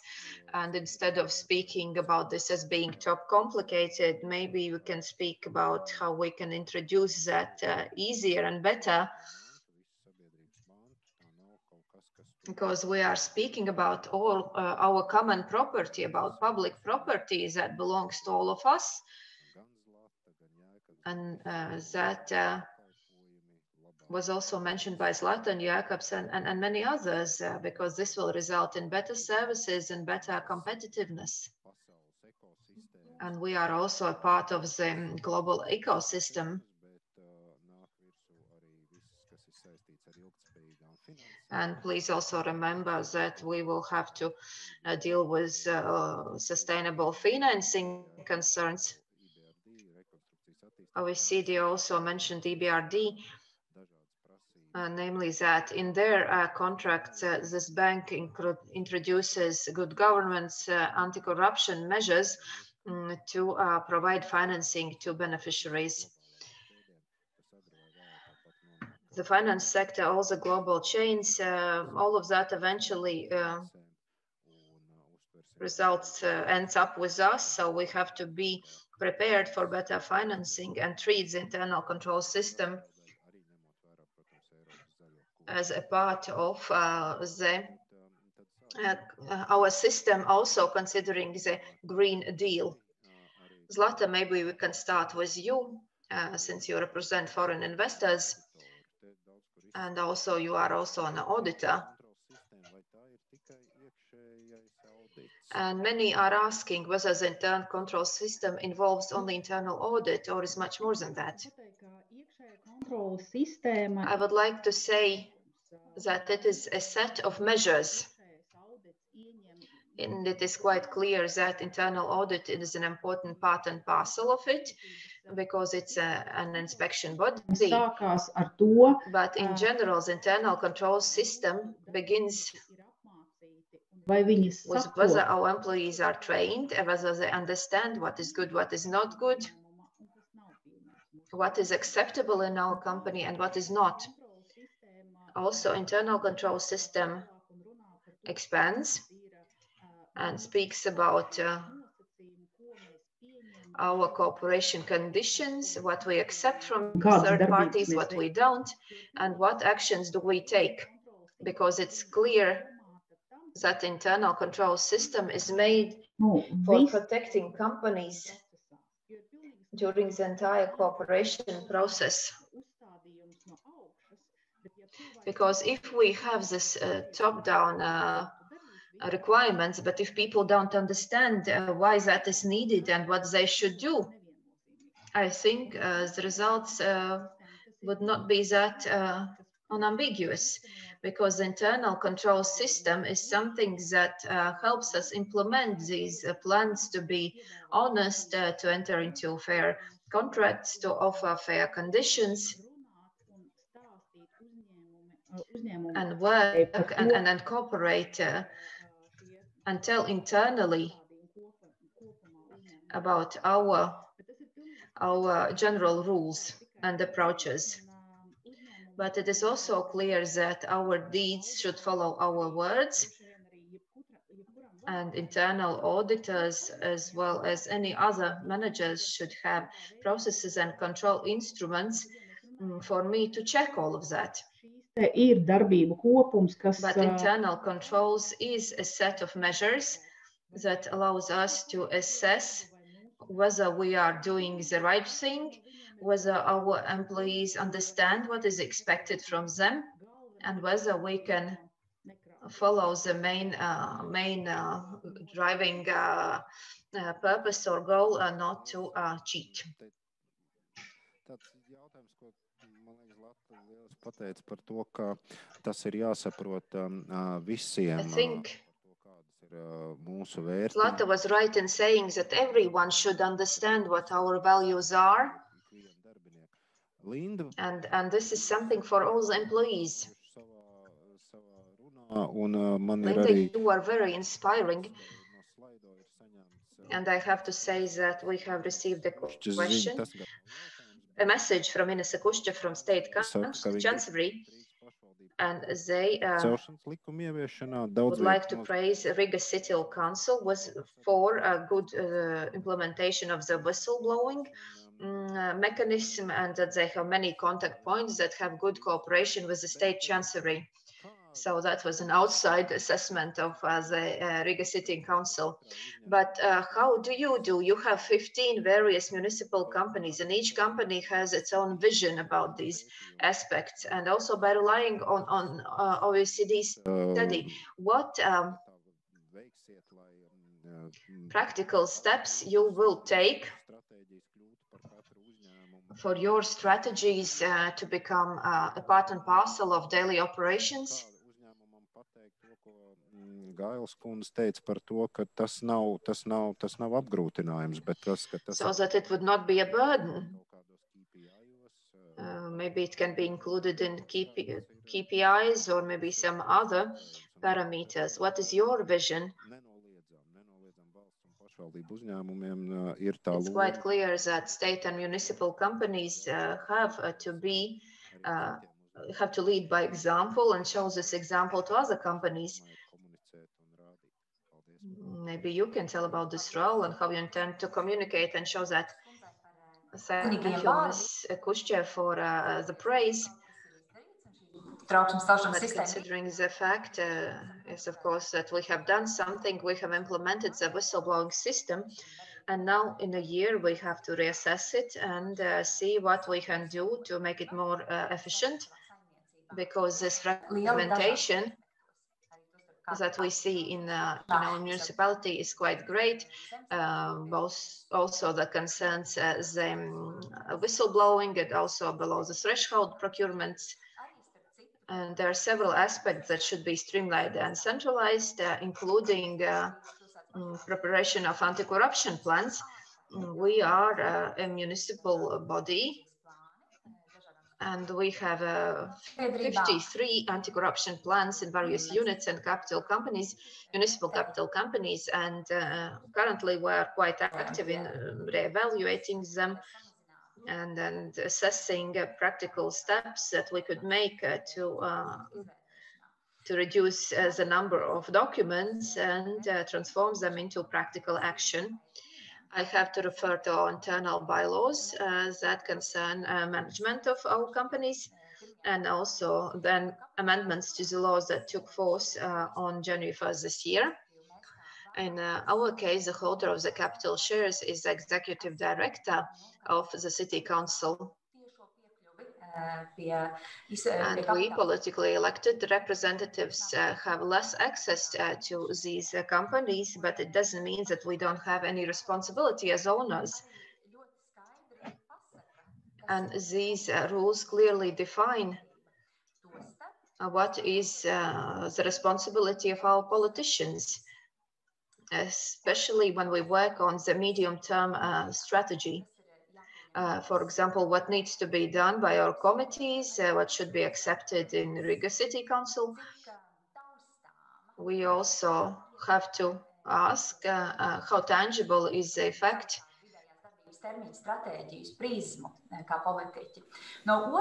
If we look at the medium-term strategies and action plans, but if we look behind and if we look at what we have already achieved, these actions and interest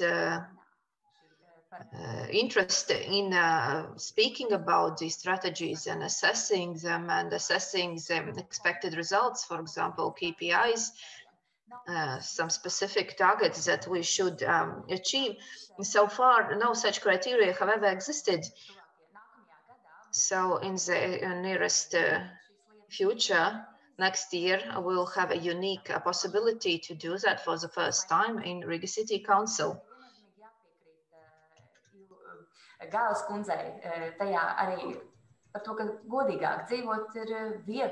I have to agree with Ms. Gaile, who said that if you are honest, it's easier for everyone. As to punishments, our communication and channeling our message, I think this is what we will start doing tomorrow, when we will invite managers, senior managers and middle-level managers from our companies. That's when we will provide our message, what are our main focus points, what we expect from the point of view of responsibility. And I think that during the next year, we will focus on education, and we'll have to do that systematically.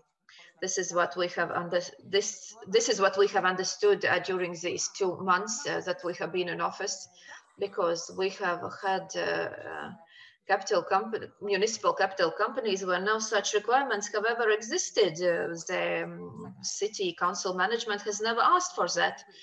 So I think we'll have to engage in quite many educational activities. But speaking about all employees, including middle-level employees and their awareness, un tie iekšēji rādītāji un analīze, kas ir veikta, liek mums gribēt daudz labāku informētību vidējā līmenī. Of course, we would want a much better awareness on the middle level.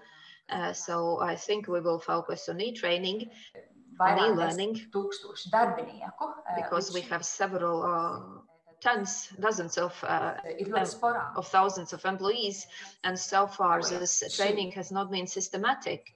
So we have never used any 21st century tools so far in the Riga City Council, like e-training tests, making this a mandatory requirement for employees.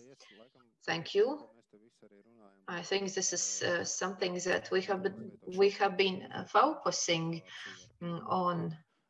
I would not like to speak of a crisis, but I think the COVID situation has made us move forward in the digital area, use of technologies.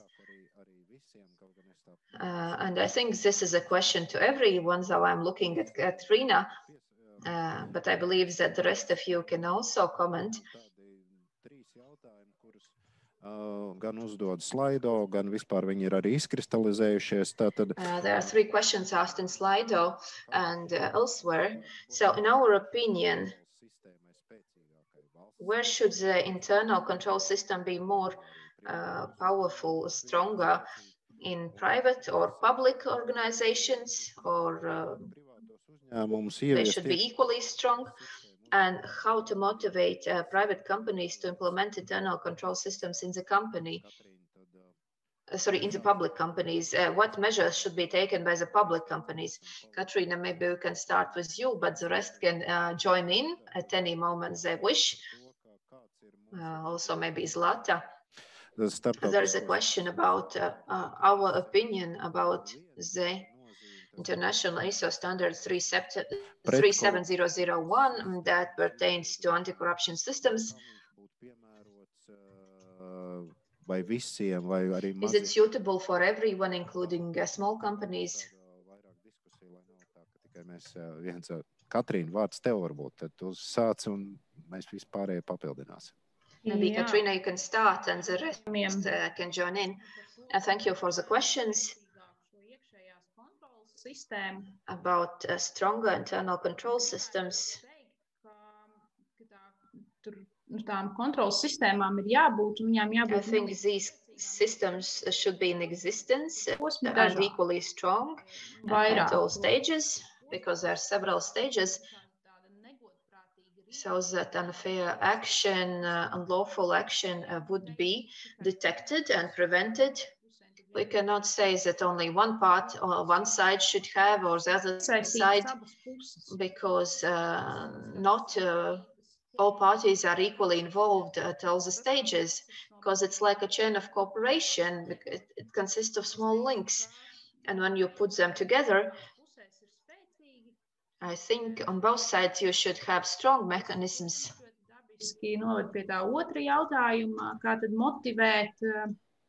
Kā motivēt uzņēmumus, privāto sektoru, šīs kontrolas sistēmas. And then we also have to ask how to motivate the private sector to implement these control systems, because on the public side it's an obligation. Because Mr. Strom already mentioned that according to cabinet regulations, these systems should be in existence and they should be operational. And then how to motivate the private sector.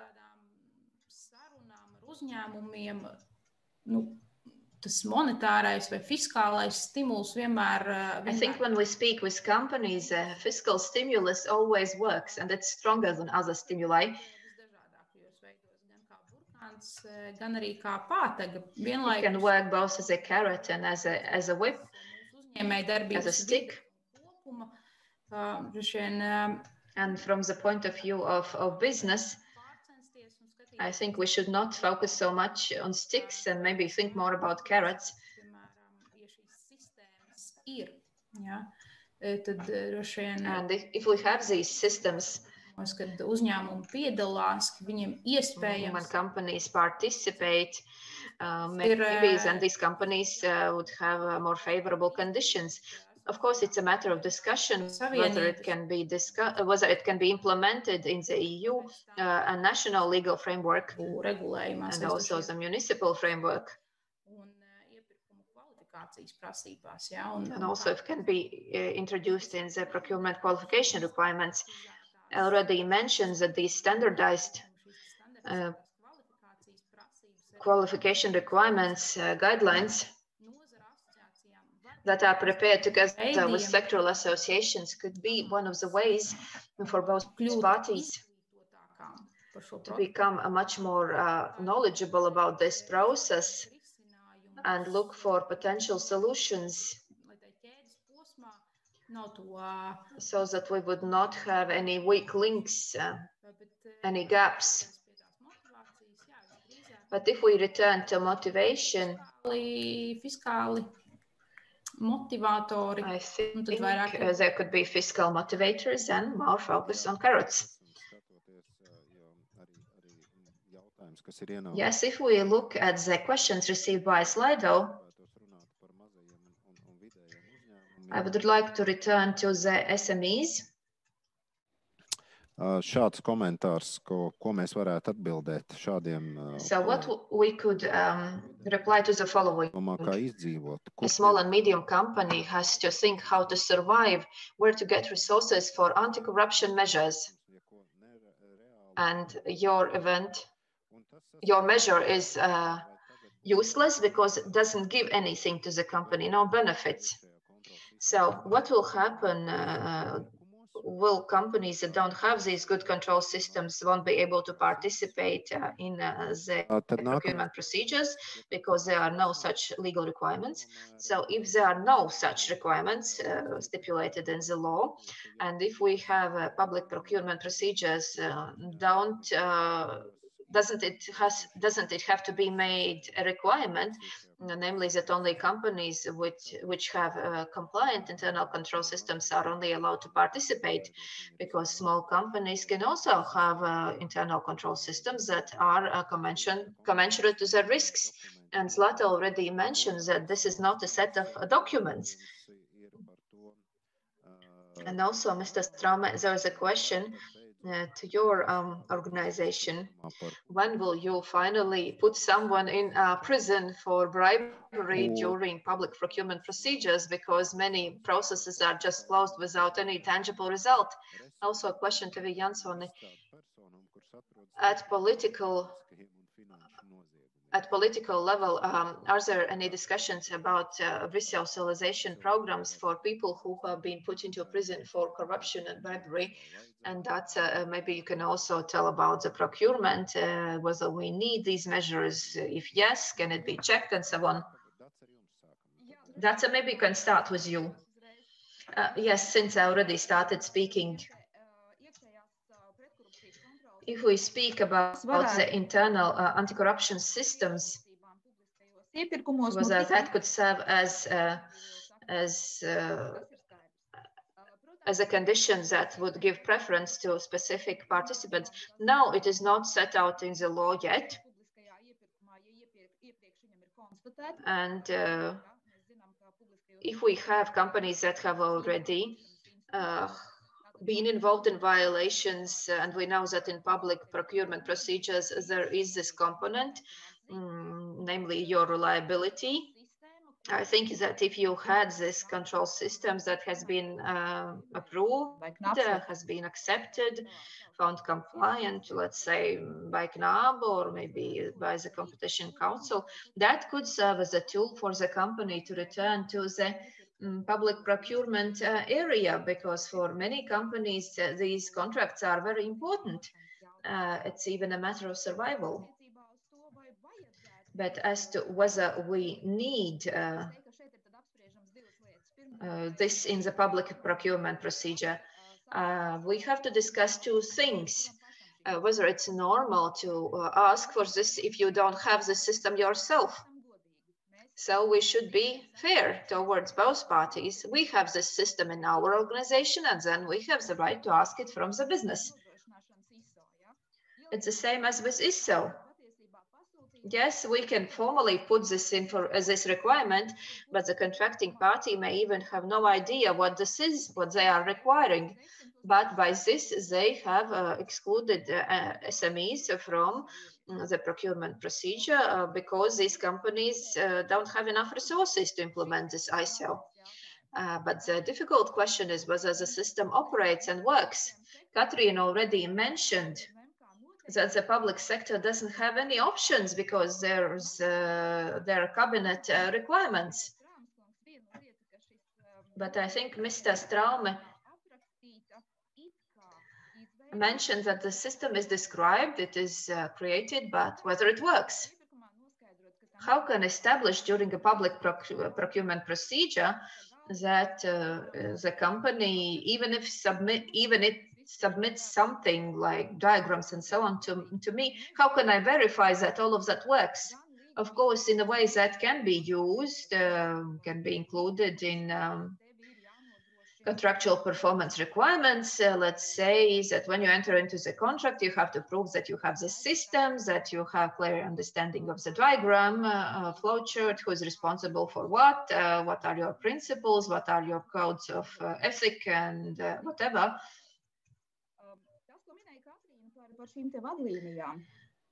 Katrina mentions the guidelines that the sectoral associations have, and the procurement monitoring office has worked on this for some time already, and we have had quite good cooperation with specific associations. But as to guidelines, the companies maybe are not so interested, are eager to participate because these guidelines are not mandatory. Yes, we can invest resources, but no one later uses them. And then some strange requirements will be included in procurement procedures that are not there to ensure fair competition and plus are placed there for the benefit of someone else. But at the same time, I would like to say that it's not always that there is malicious intent involved, because there's lack of knowledge about the market and you just don't understand what to put there. And then we can just include everything that we have found somewhere else. Still, the guidelines should be operational in any case, so that those who are willing could at least use this to these guidelines to ensure that that their procurement is appropriate. As to carrots and sticks, I think the bad news is that even if we ensure fair competition, we cannot claim that someone has a guaranteed option to win. If you come with your price and you have prepared your bid, it may still happen that your competitor is more efficient, offers better price, and you don't win. But on the other hand, we are all interested in everyone knowing the rules of the game, so that everyone understands these rules of the game and that everyone can comply with them, and that we have this conviction that everyone will comply. So if you don't act according to your rules, I think that is demonstrated by the fines imposed on, let's say, members of the procurement commission, because they have granted the right to sign the agreement to someone who doesn't meet the initial requirements. So it means that the rules of the game are changed during the game, which cannot be accepted during public procurement procedures. I really liked what Linda said about e-training, because we started doing that even before the COVID crisis, because that is a very good tool to reach much larger audience. And as to corruption risks and competition issues, and I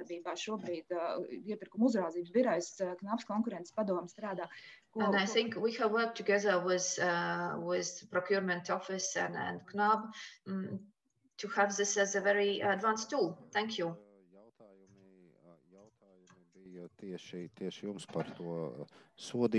questions were to you about this function being as a motivator, maybe us being in not such a favorable place from the corruption point of view.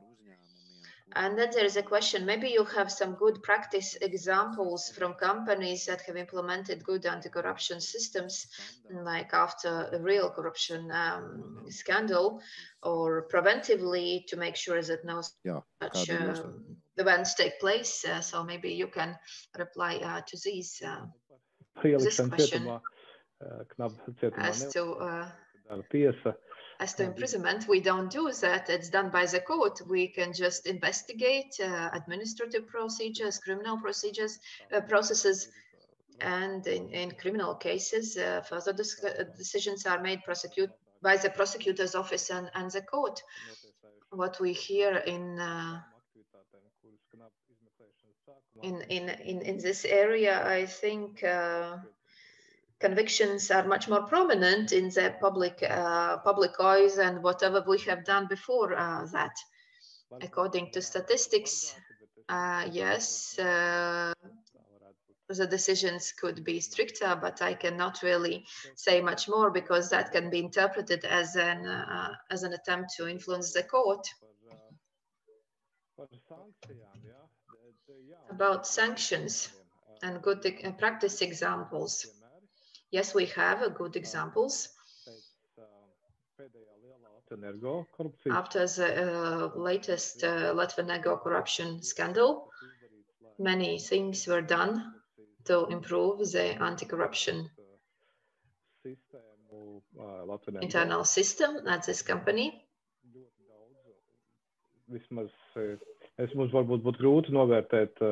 I think it would be difficult to assess whether these measures were efficient, because we are not fully sure about that, but the company really implemented many measures to at least minimize potential corruption risks, fraud risks, They had this respective management plan. They also prepared code of ethics, implemented declaration of conflicts of interest, joint positions, also good training for all the employees, reporting mechanisms. Also about private sector, we have some good examples. I will not name them, but we also know that even during investigations, the companies have started working so that if they are brought to justice, that could serve as a mitigating circumstance. So they work on internal control mechanisms to ensure compliance and to show that the company has shown its good faith to prevent reoccurrences. Jāgab, tad varbūt īsts jautājums. Jakobs, then I have a short question. Are you planning to implement stricter requirements regarding public procurement, and would only those who have good internal control systems be able to participate? Because that's already answered about it, but what is your opinion as a leading institution? We have to look very carefully so that it do not potentially promote violating the competition rules. So we have to be very careful how far we go and what could it be in order not to create a situation where somebody has benefits because they were not aware of some risks of reputation, or they didn't know about any corruption cases. And that's one. And second is that companies are competing each with other, and maybe somebody could create reputation risks for others, and that could cause that some of the applicants is turned down.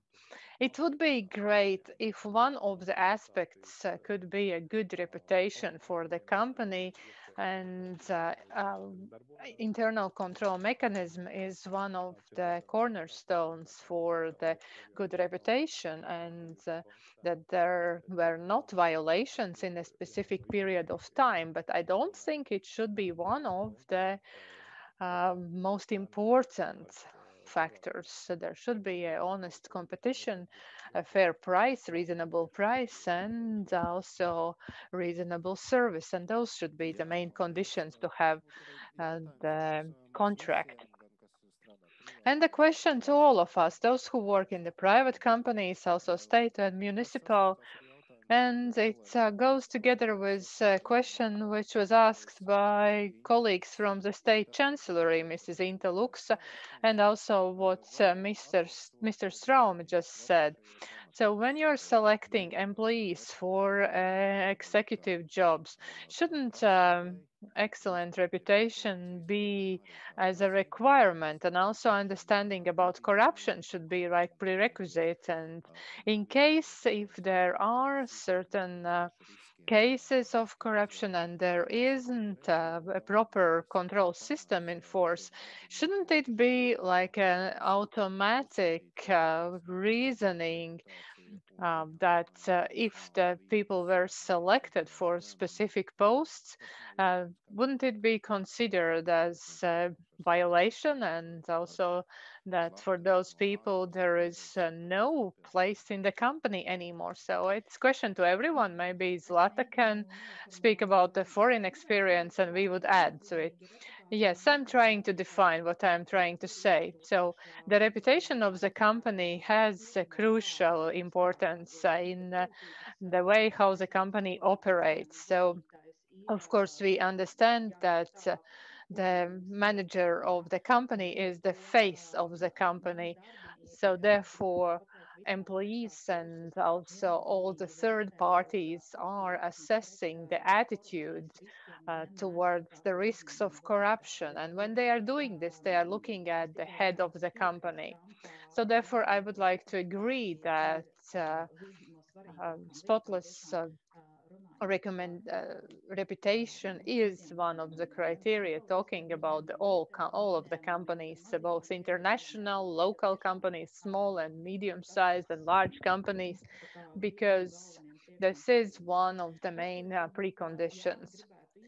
What I also wanted to add to what Yanis said, when we put aside the reputation, and maybe somebody else can help me with it, is when we talk about the systems of control and implementation of standards. So I'm urging you to be pragmatic. I believe if we are able to implement and really operate efficient control systems in the large companies, both international and local large companies, also state and municipal publicly owned companies, then there is already a large part of the work be done. It's already done, because that would promote also good changes in the small companies, because those processes are continuous. We see if in the bank sector, the banks started to question entrepreneurs about their internal control systems, and they were offering better commercial conditions and offering better collaboration conditions in general. And that helped, and that helped all the sector and also whole country. So I would like to wish to all of us to prioritize things and start with the most important. What is the most important? It's the large companies, the state publicly owned companies, and companies which are the largest, and that would bring the correct attitude and set the right tone in the country, whole country. Thank you, Zlata. I believe that our audience understands if we talk about the large companies. It doesn't mean that me as a small company, I am just freely swimming around and I'm not unnoticed. I am unnoticed. It is clear that the large companies in the industries where requirements are higher, our responsibility is stronger. And thank you to Zlata for good words you spoke about the industry I'm representing. And I've been working in this for a long time, and sustainability for the next years. I believe that Katrina agrees, and others, that sustainability issues are going to be very important for the next tens of years. And therefore, all of us, we have to prepare for this. And so that it's not like Zlata says that we are talking about unfair competition and that somebody has done something, and therefore the funding is more expensive for him. And Zlata also answered to the question that there will be this mandatory requirement to implement the standard 37001 in the companies. And it was said that already before that this is not a goal as itself. We are talking about an efficient control system. If this standard helps, and yes, why not? But to implement the quality system just for formally, this is wrong. So let us now turn to the next topic, all that is related to the educating, communication, whistleblowing. And let us start with a question to all of us. The companies are asking this question. They are saying we are companies, smaller and maybe not so small, maybe larger companies. So how should we start to implement this control system? How would public and NGOs and other organizations help us? And should the company start from the scratch? And that was first of all the question to the Corruption Prevention Bureau. talking about the guidelines. Actually, Datsa said was very skeptical about guidelines, but guidelines as a genre um, should or shouldn't be developed. So, Catherine, the question: would guidelines help to your organization and members of your organization? I believe that in the previous part of the discussion, we already touched upon the question that the system has to exist on its merits. So it has to operate in reality, because you can write it in a nice words and have this scheme, but tādas if the iekšējās management of the iedzīvināšanas uzņēmumā, company, the tad tam executives nav don't understand it and don't make it live, then it doesn't have this added value in the end.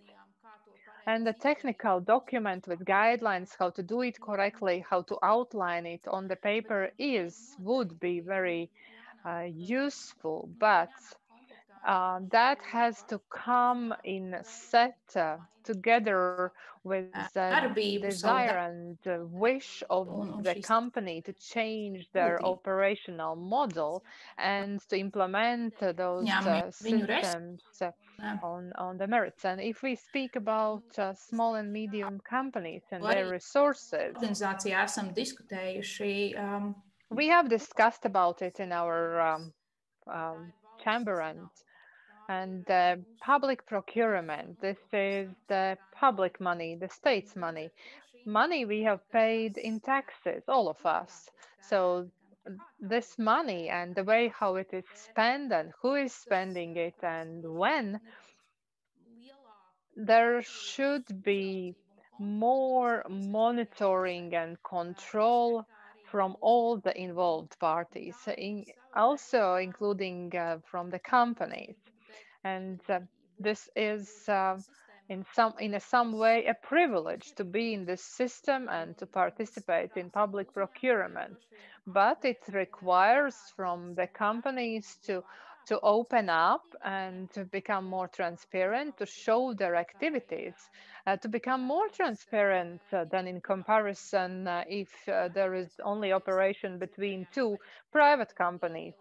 Also, for that, from the OECD, we heard that the large companies, when they are buying something from the smaller companies, they are also requiring the same things which are outlined in the large public procurement. So we are moving towards the transparency, openness, and this is a logical demand.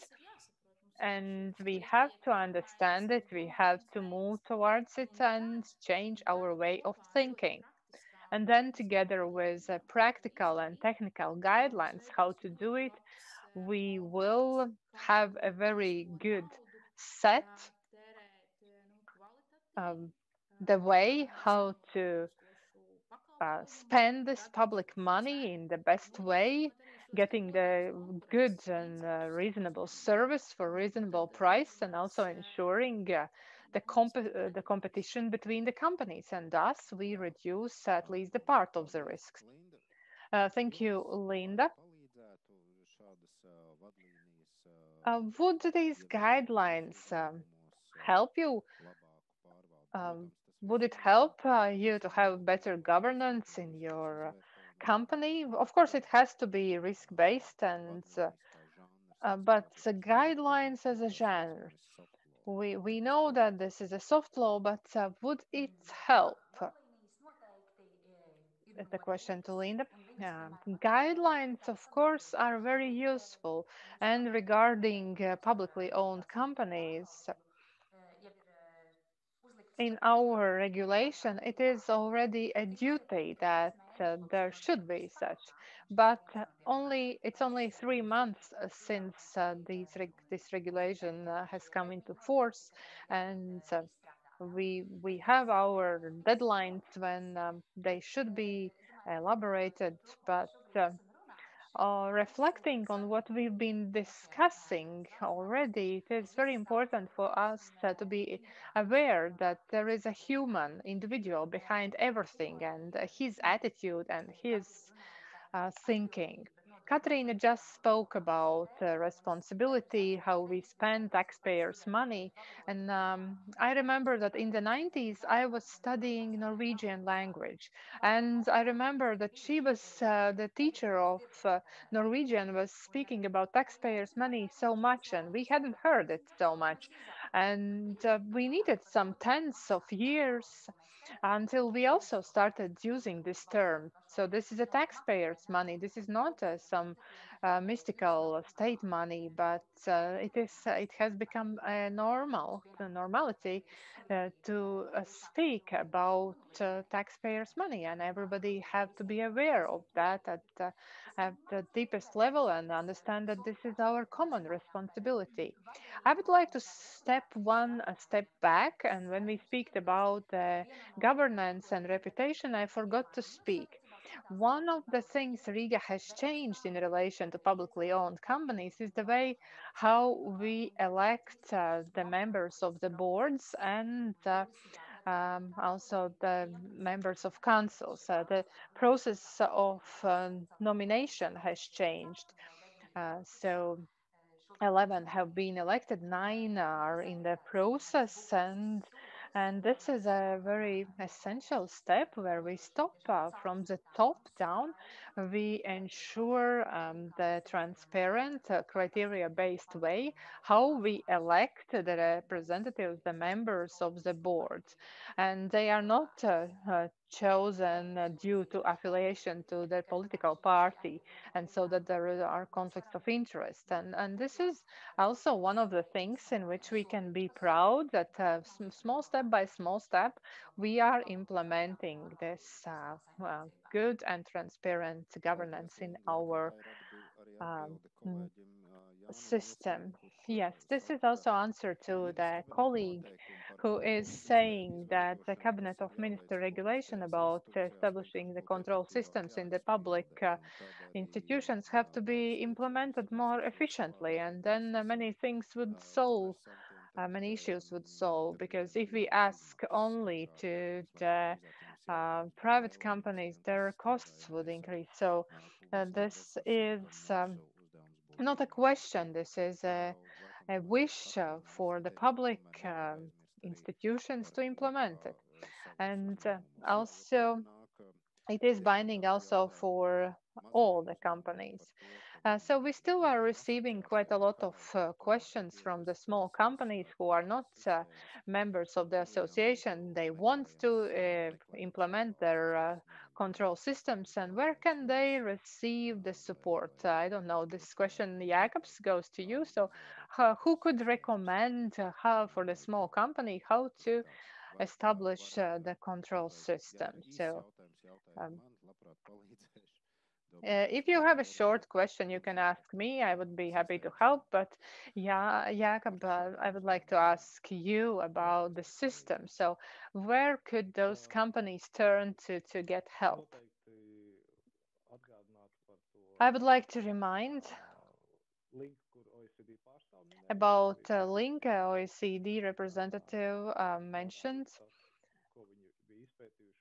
and where there is this study available, what they have researched and also concluded, and the basic principles, basic places where the problems exist.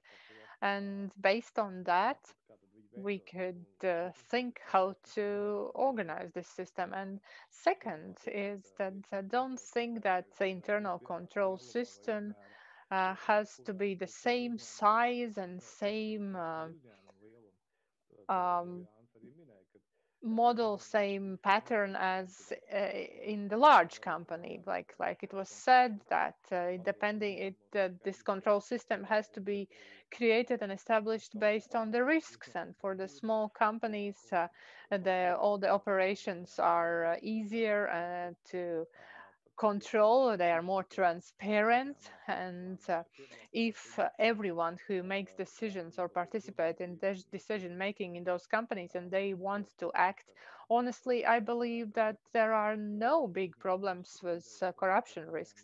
With medium and larger companies, um, it is a different case, uh, especially if before that the executives of the company wanted it. So from our side, we organize training. There are guidelines. We organize training how and what to do in the state institutions, and we offer the training and also train the trainer system, the ones who will afterwards train others about the guidelines and what should be done. We also get to know and we request the internal control plans and how this is organized in the institution. And this is quite large scale job because there are a lot of public institutions. But I also wanted to point out that this is very important for our office because we also want to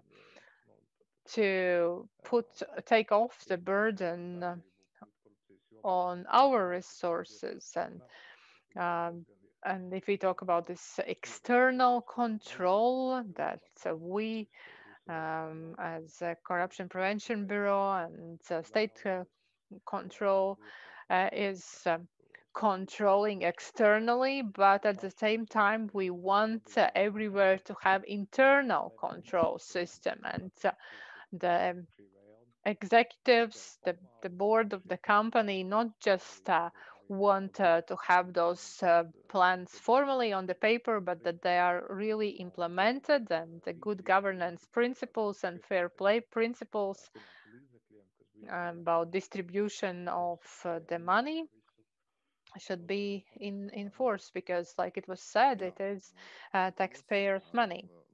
Yes, thank you very much. So we have another 10 minutes. I would like to talk about the training and communication and feedback issues.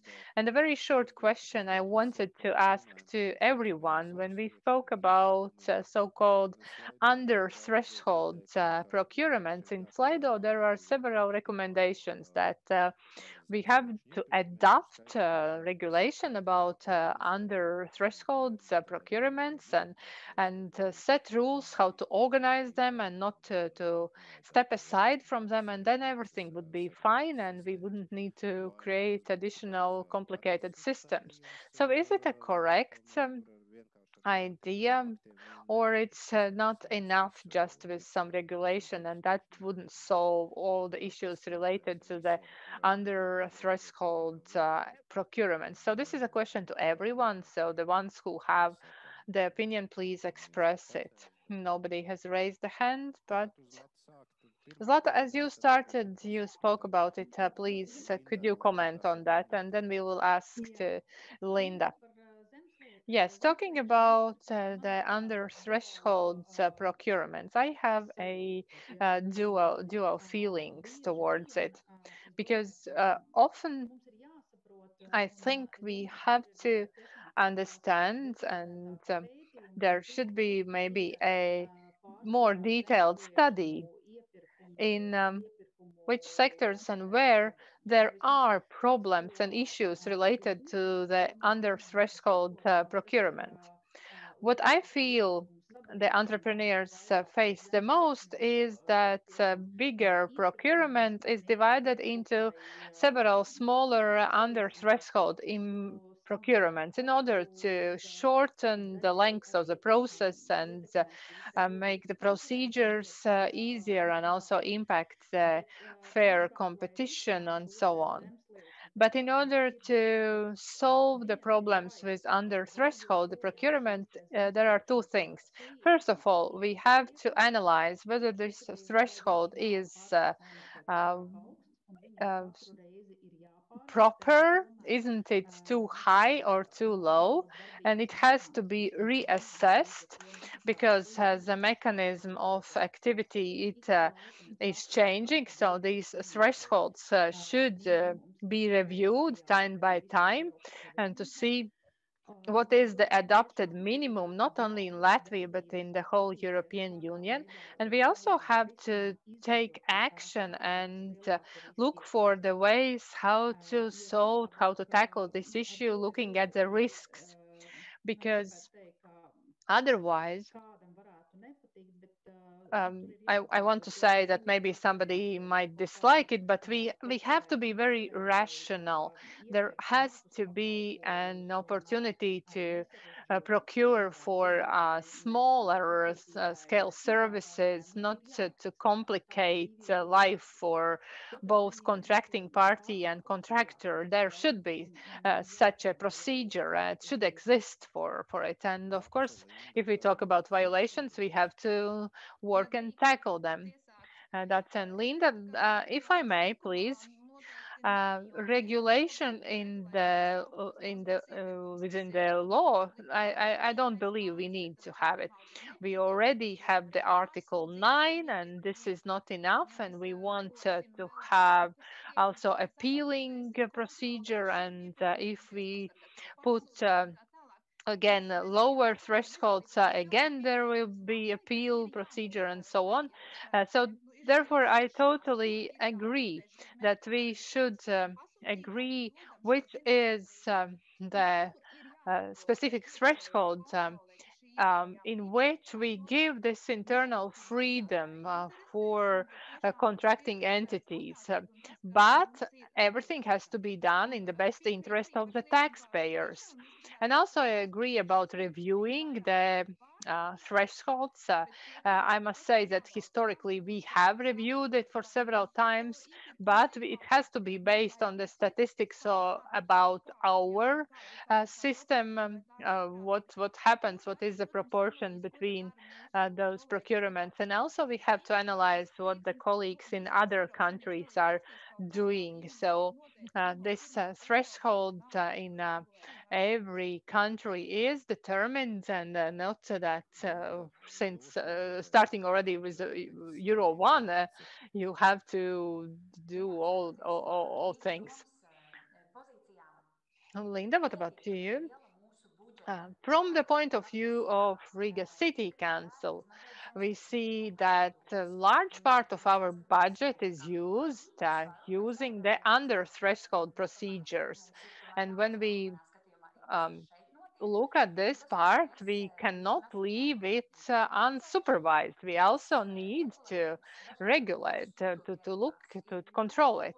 And this, we have noticed that this regulation in our structural units is very different, and sometimes it is quite um, all the system is not well regulated, and sometimes even not some things are not documented. So there should be regulation. We should be made sure that several applicants were involved. For example, if we are doing some construction works, and if we don't achieve this threshold, but we are very close to it, and there are no specific contracts. So there are different systems, but we are in favor of equal competitiveness and transparent process, and we have to take into account the specific of each structure of each institution. So this determining united principles is needed in our municipality, but still taking into account the differences. So, Catherine, what about you? You as an entrepreneur, how would you do? I would like to separate this idea that a bigger procurement is divided into smaller. I believe that this is correct action. This is the way how we involve small and medium companies. But it has to be communicated that it was a larger procurement which was divided into smaller parts. And it shouldn't be always like under threshold procurement. This is just another regulation, the way how to involve more participants, get more competition, and get better product or service. About under threshold procurements, the discussion always is topical, and also here in the Chamber of Commerce and Industry, it is always alive, and we have quite a lot um, improved. And in the beginning, we were speaking about transferring the procurements to the digital environment. We have electronic procurement system. We have centralized procurement, so it is possible to get all the small things using the catalog. There not always are small things, but in general, the centralized procurement.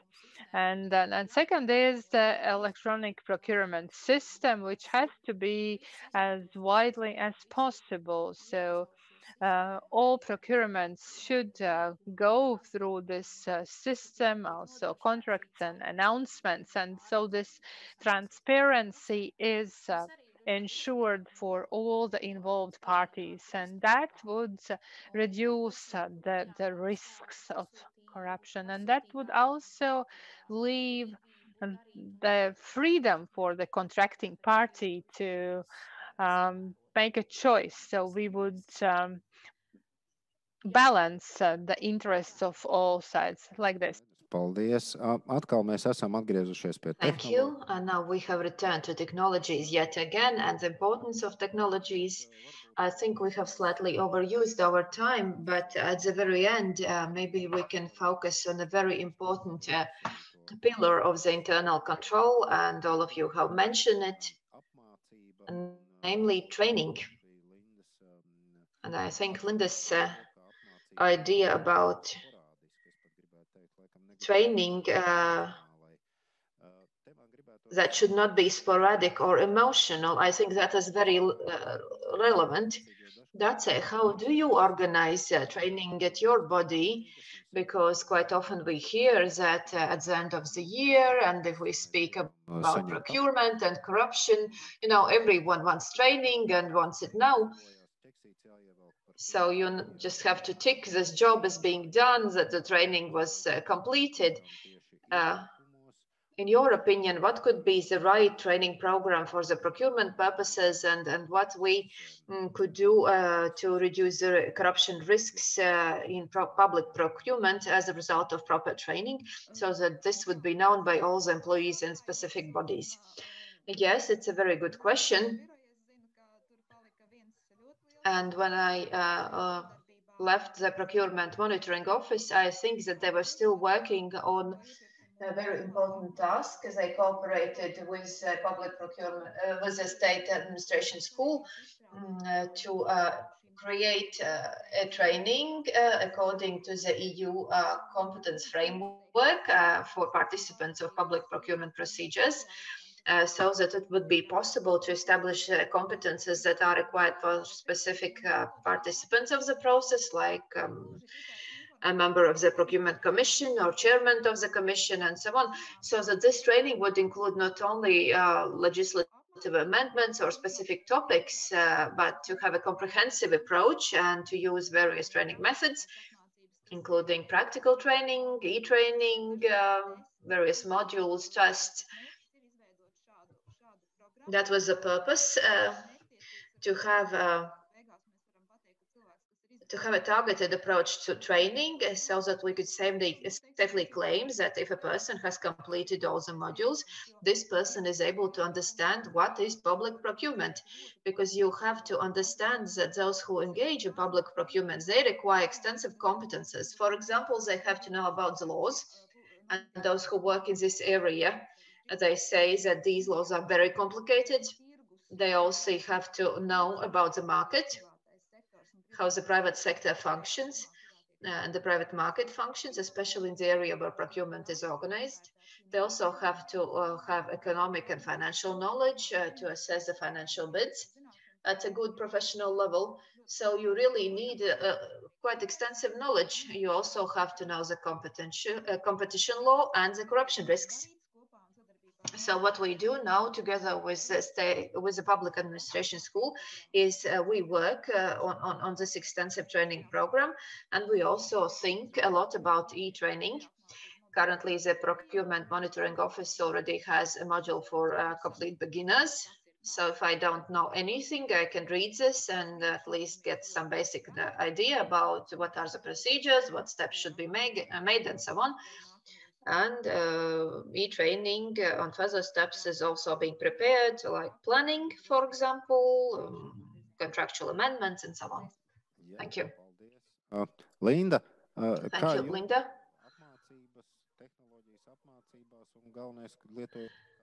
Training technologies.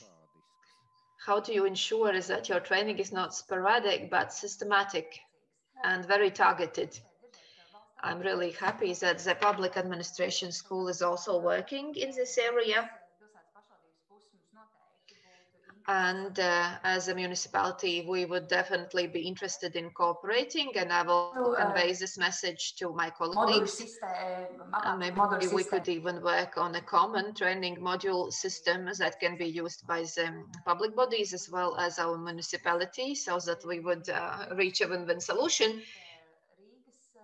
I have to say that here in Riga, in our municipality, we are basically working on something that is completely new for us, because we don't have any precedents, we don't have any such training, we have never had, but we see a lot of potential in that.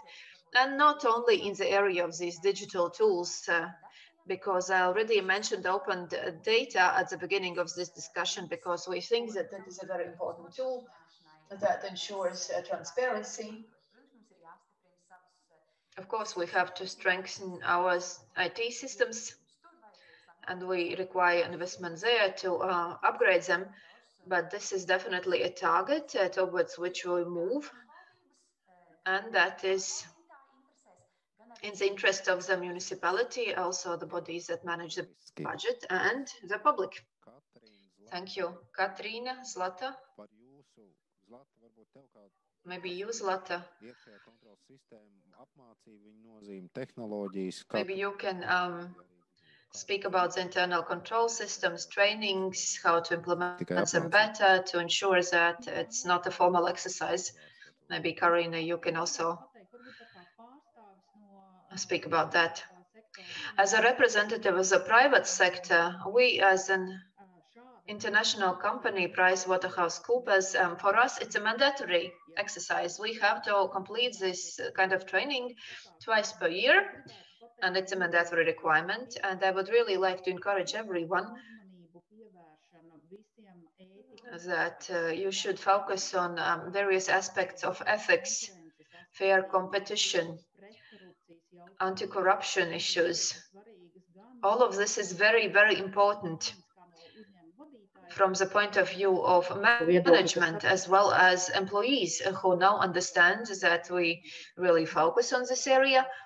And I would also like to say that this training can be very, very interesting also for the employees, because technologies give us many opportunities, including virtual reality, escape rooms, where you can really provide very interesting content to the employees that motivates them. Also, if we work together, and if we integrate testing mechanisms into training mechanisms, and if we set KPIs, namely what we want to achieve, I think this complex approach could deliver this positive approach and positive way forward. Thank you. Katrina? Very briefly, because we have to finish. I think Ms. Gaile was very right in mentioning all the skills and knowledge and educational needs that we have from the point of view of contractual authority of customer. And we really would like to see knowledgeable contracting authorities so that they would see the entire field. It's critically important to improve the quality. And here I'm speaking about specifications, process quality, procedural quality that could help to reduce the number of appeals and also make the procurement processes shorter, since this is like yet another elephant in the room, which we didn't mention today.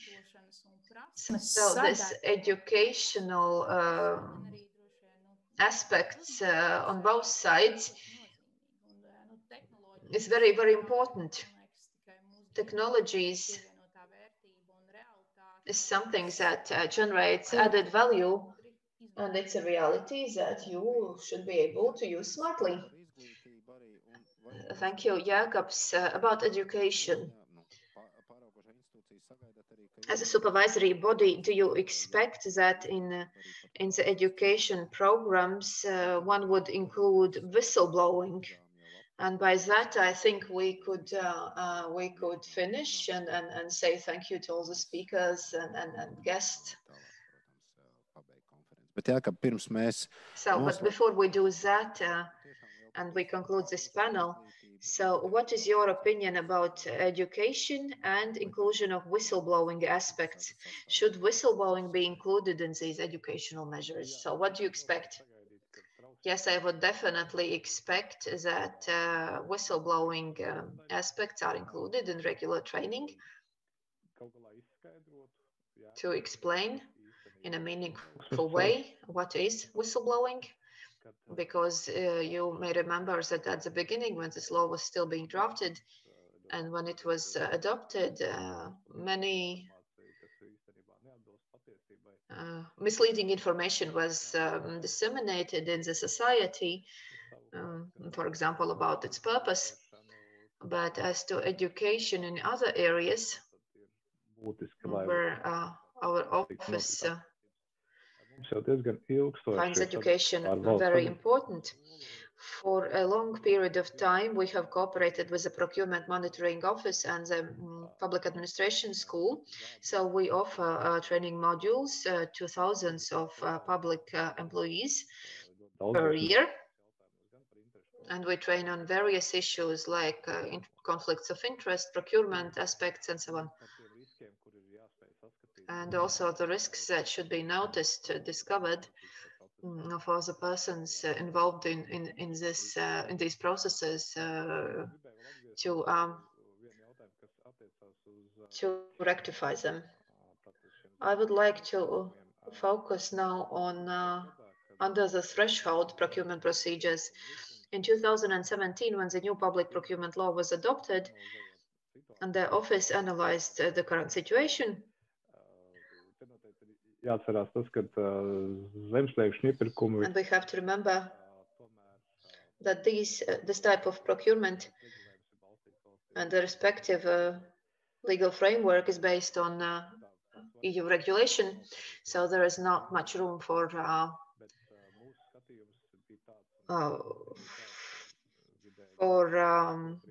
change, but according to the statistics, I think we established that approximately 1 billion euros were spent on these under the threshold procurement procedures.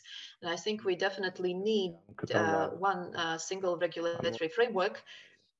That was our opinion. That could be like cabinet regulations or in any other way. I don't know how it's going to work now or how it's going to be implemented, but this problem does exist.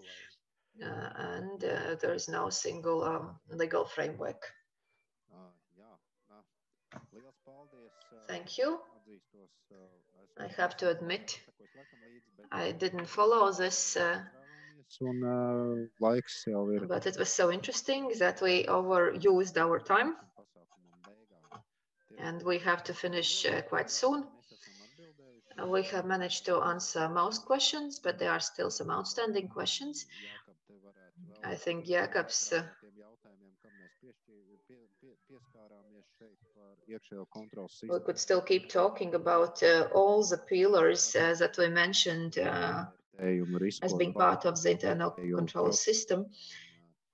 We could spend much more time on them, like compliance of internal control function, internal audit, and many others, and also not the least appropriate training, data availability, use of technologies.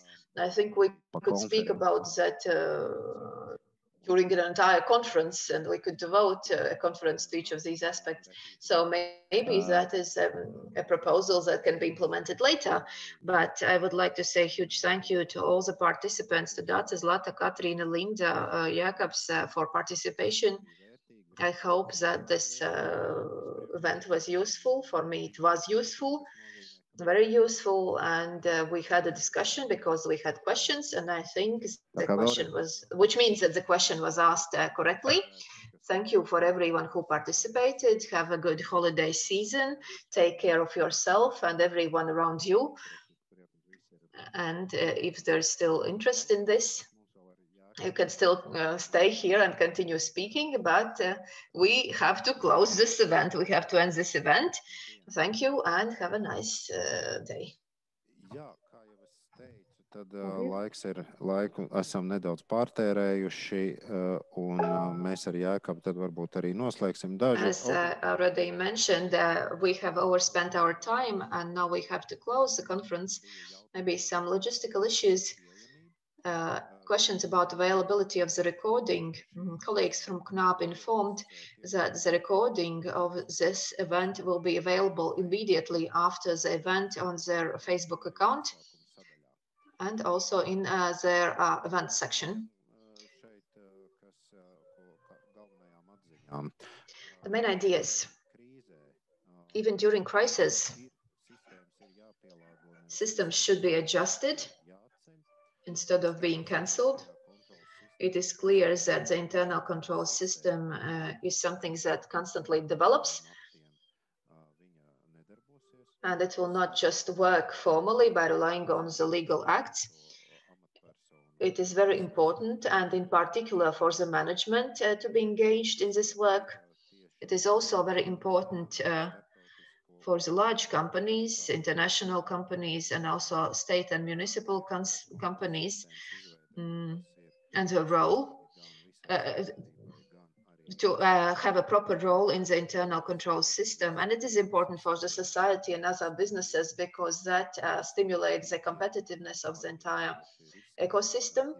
It is also important to ensure that we have a risk-appropriate education system, and as important is to ensure efficient exchange of data and use of technologies during all of these processes. Also, the internal control system does not consist just of anti-corruption measures.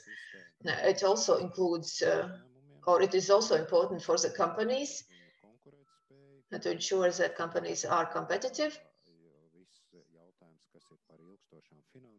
In particular, if we speak about long-term financing, long-term development, sustainable development, and this will be important from the point of view of availability of financing, prices or pricing of the financing. It was also mentioned by the OECD researchers because they claim that compliance should not be perceived as a cost item because this function can help all of us become more efficient, more profitable, better exporters, smarter and stronger. Those were the main ideas.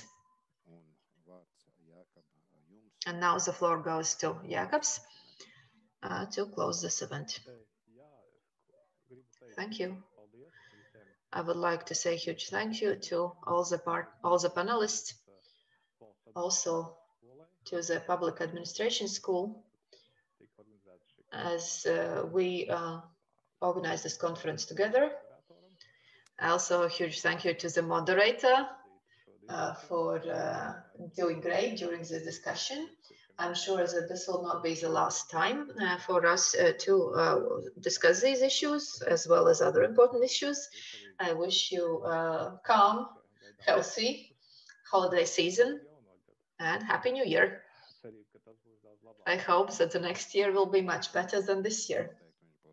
Definitely, it's going to be much better. Good health to all of you and take care of you. Thank you and goodbye.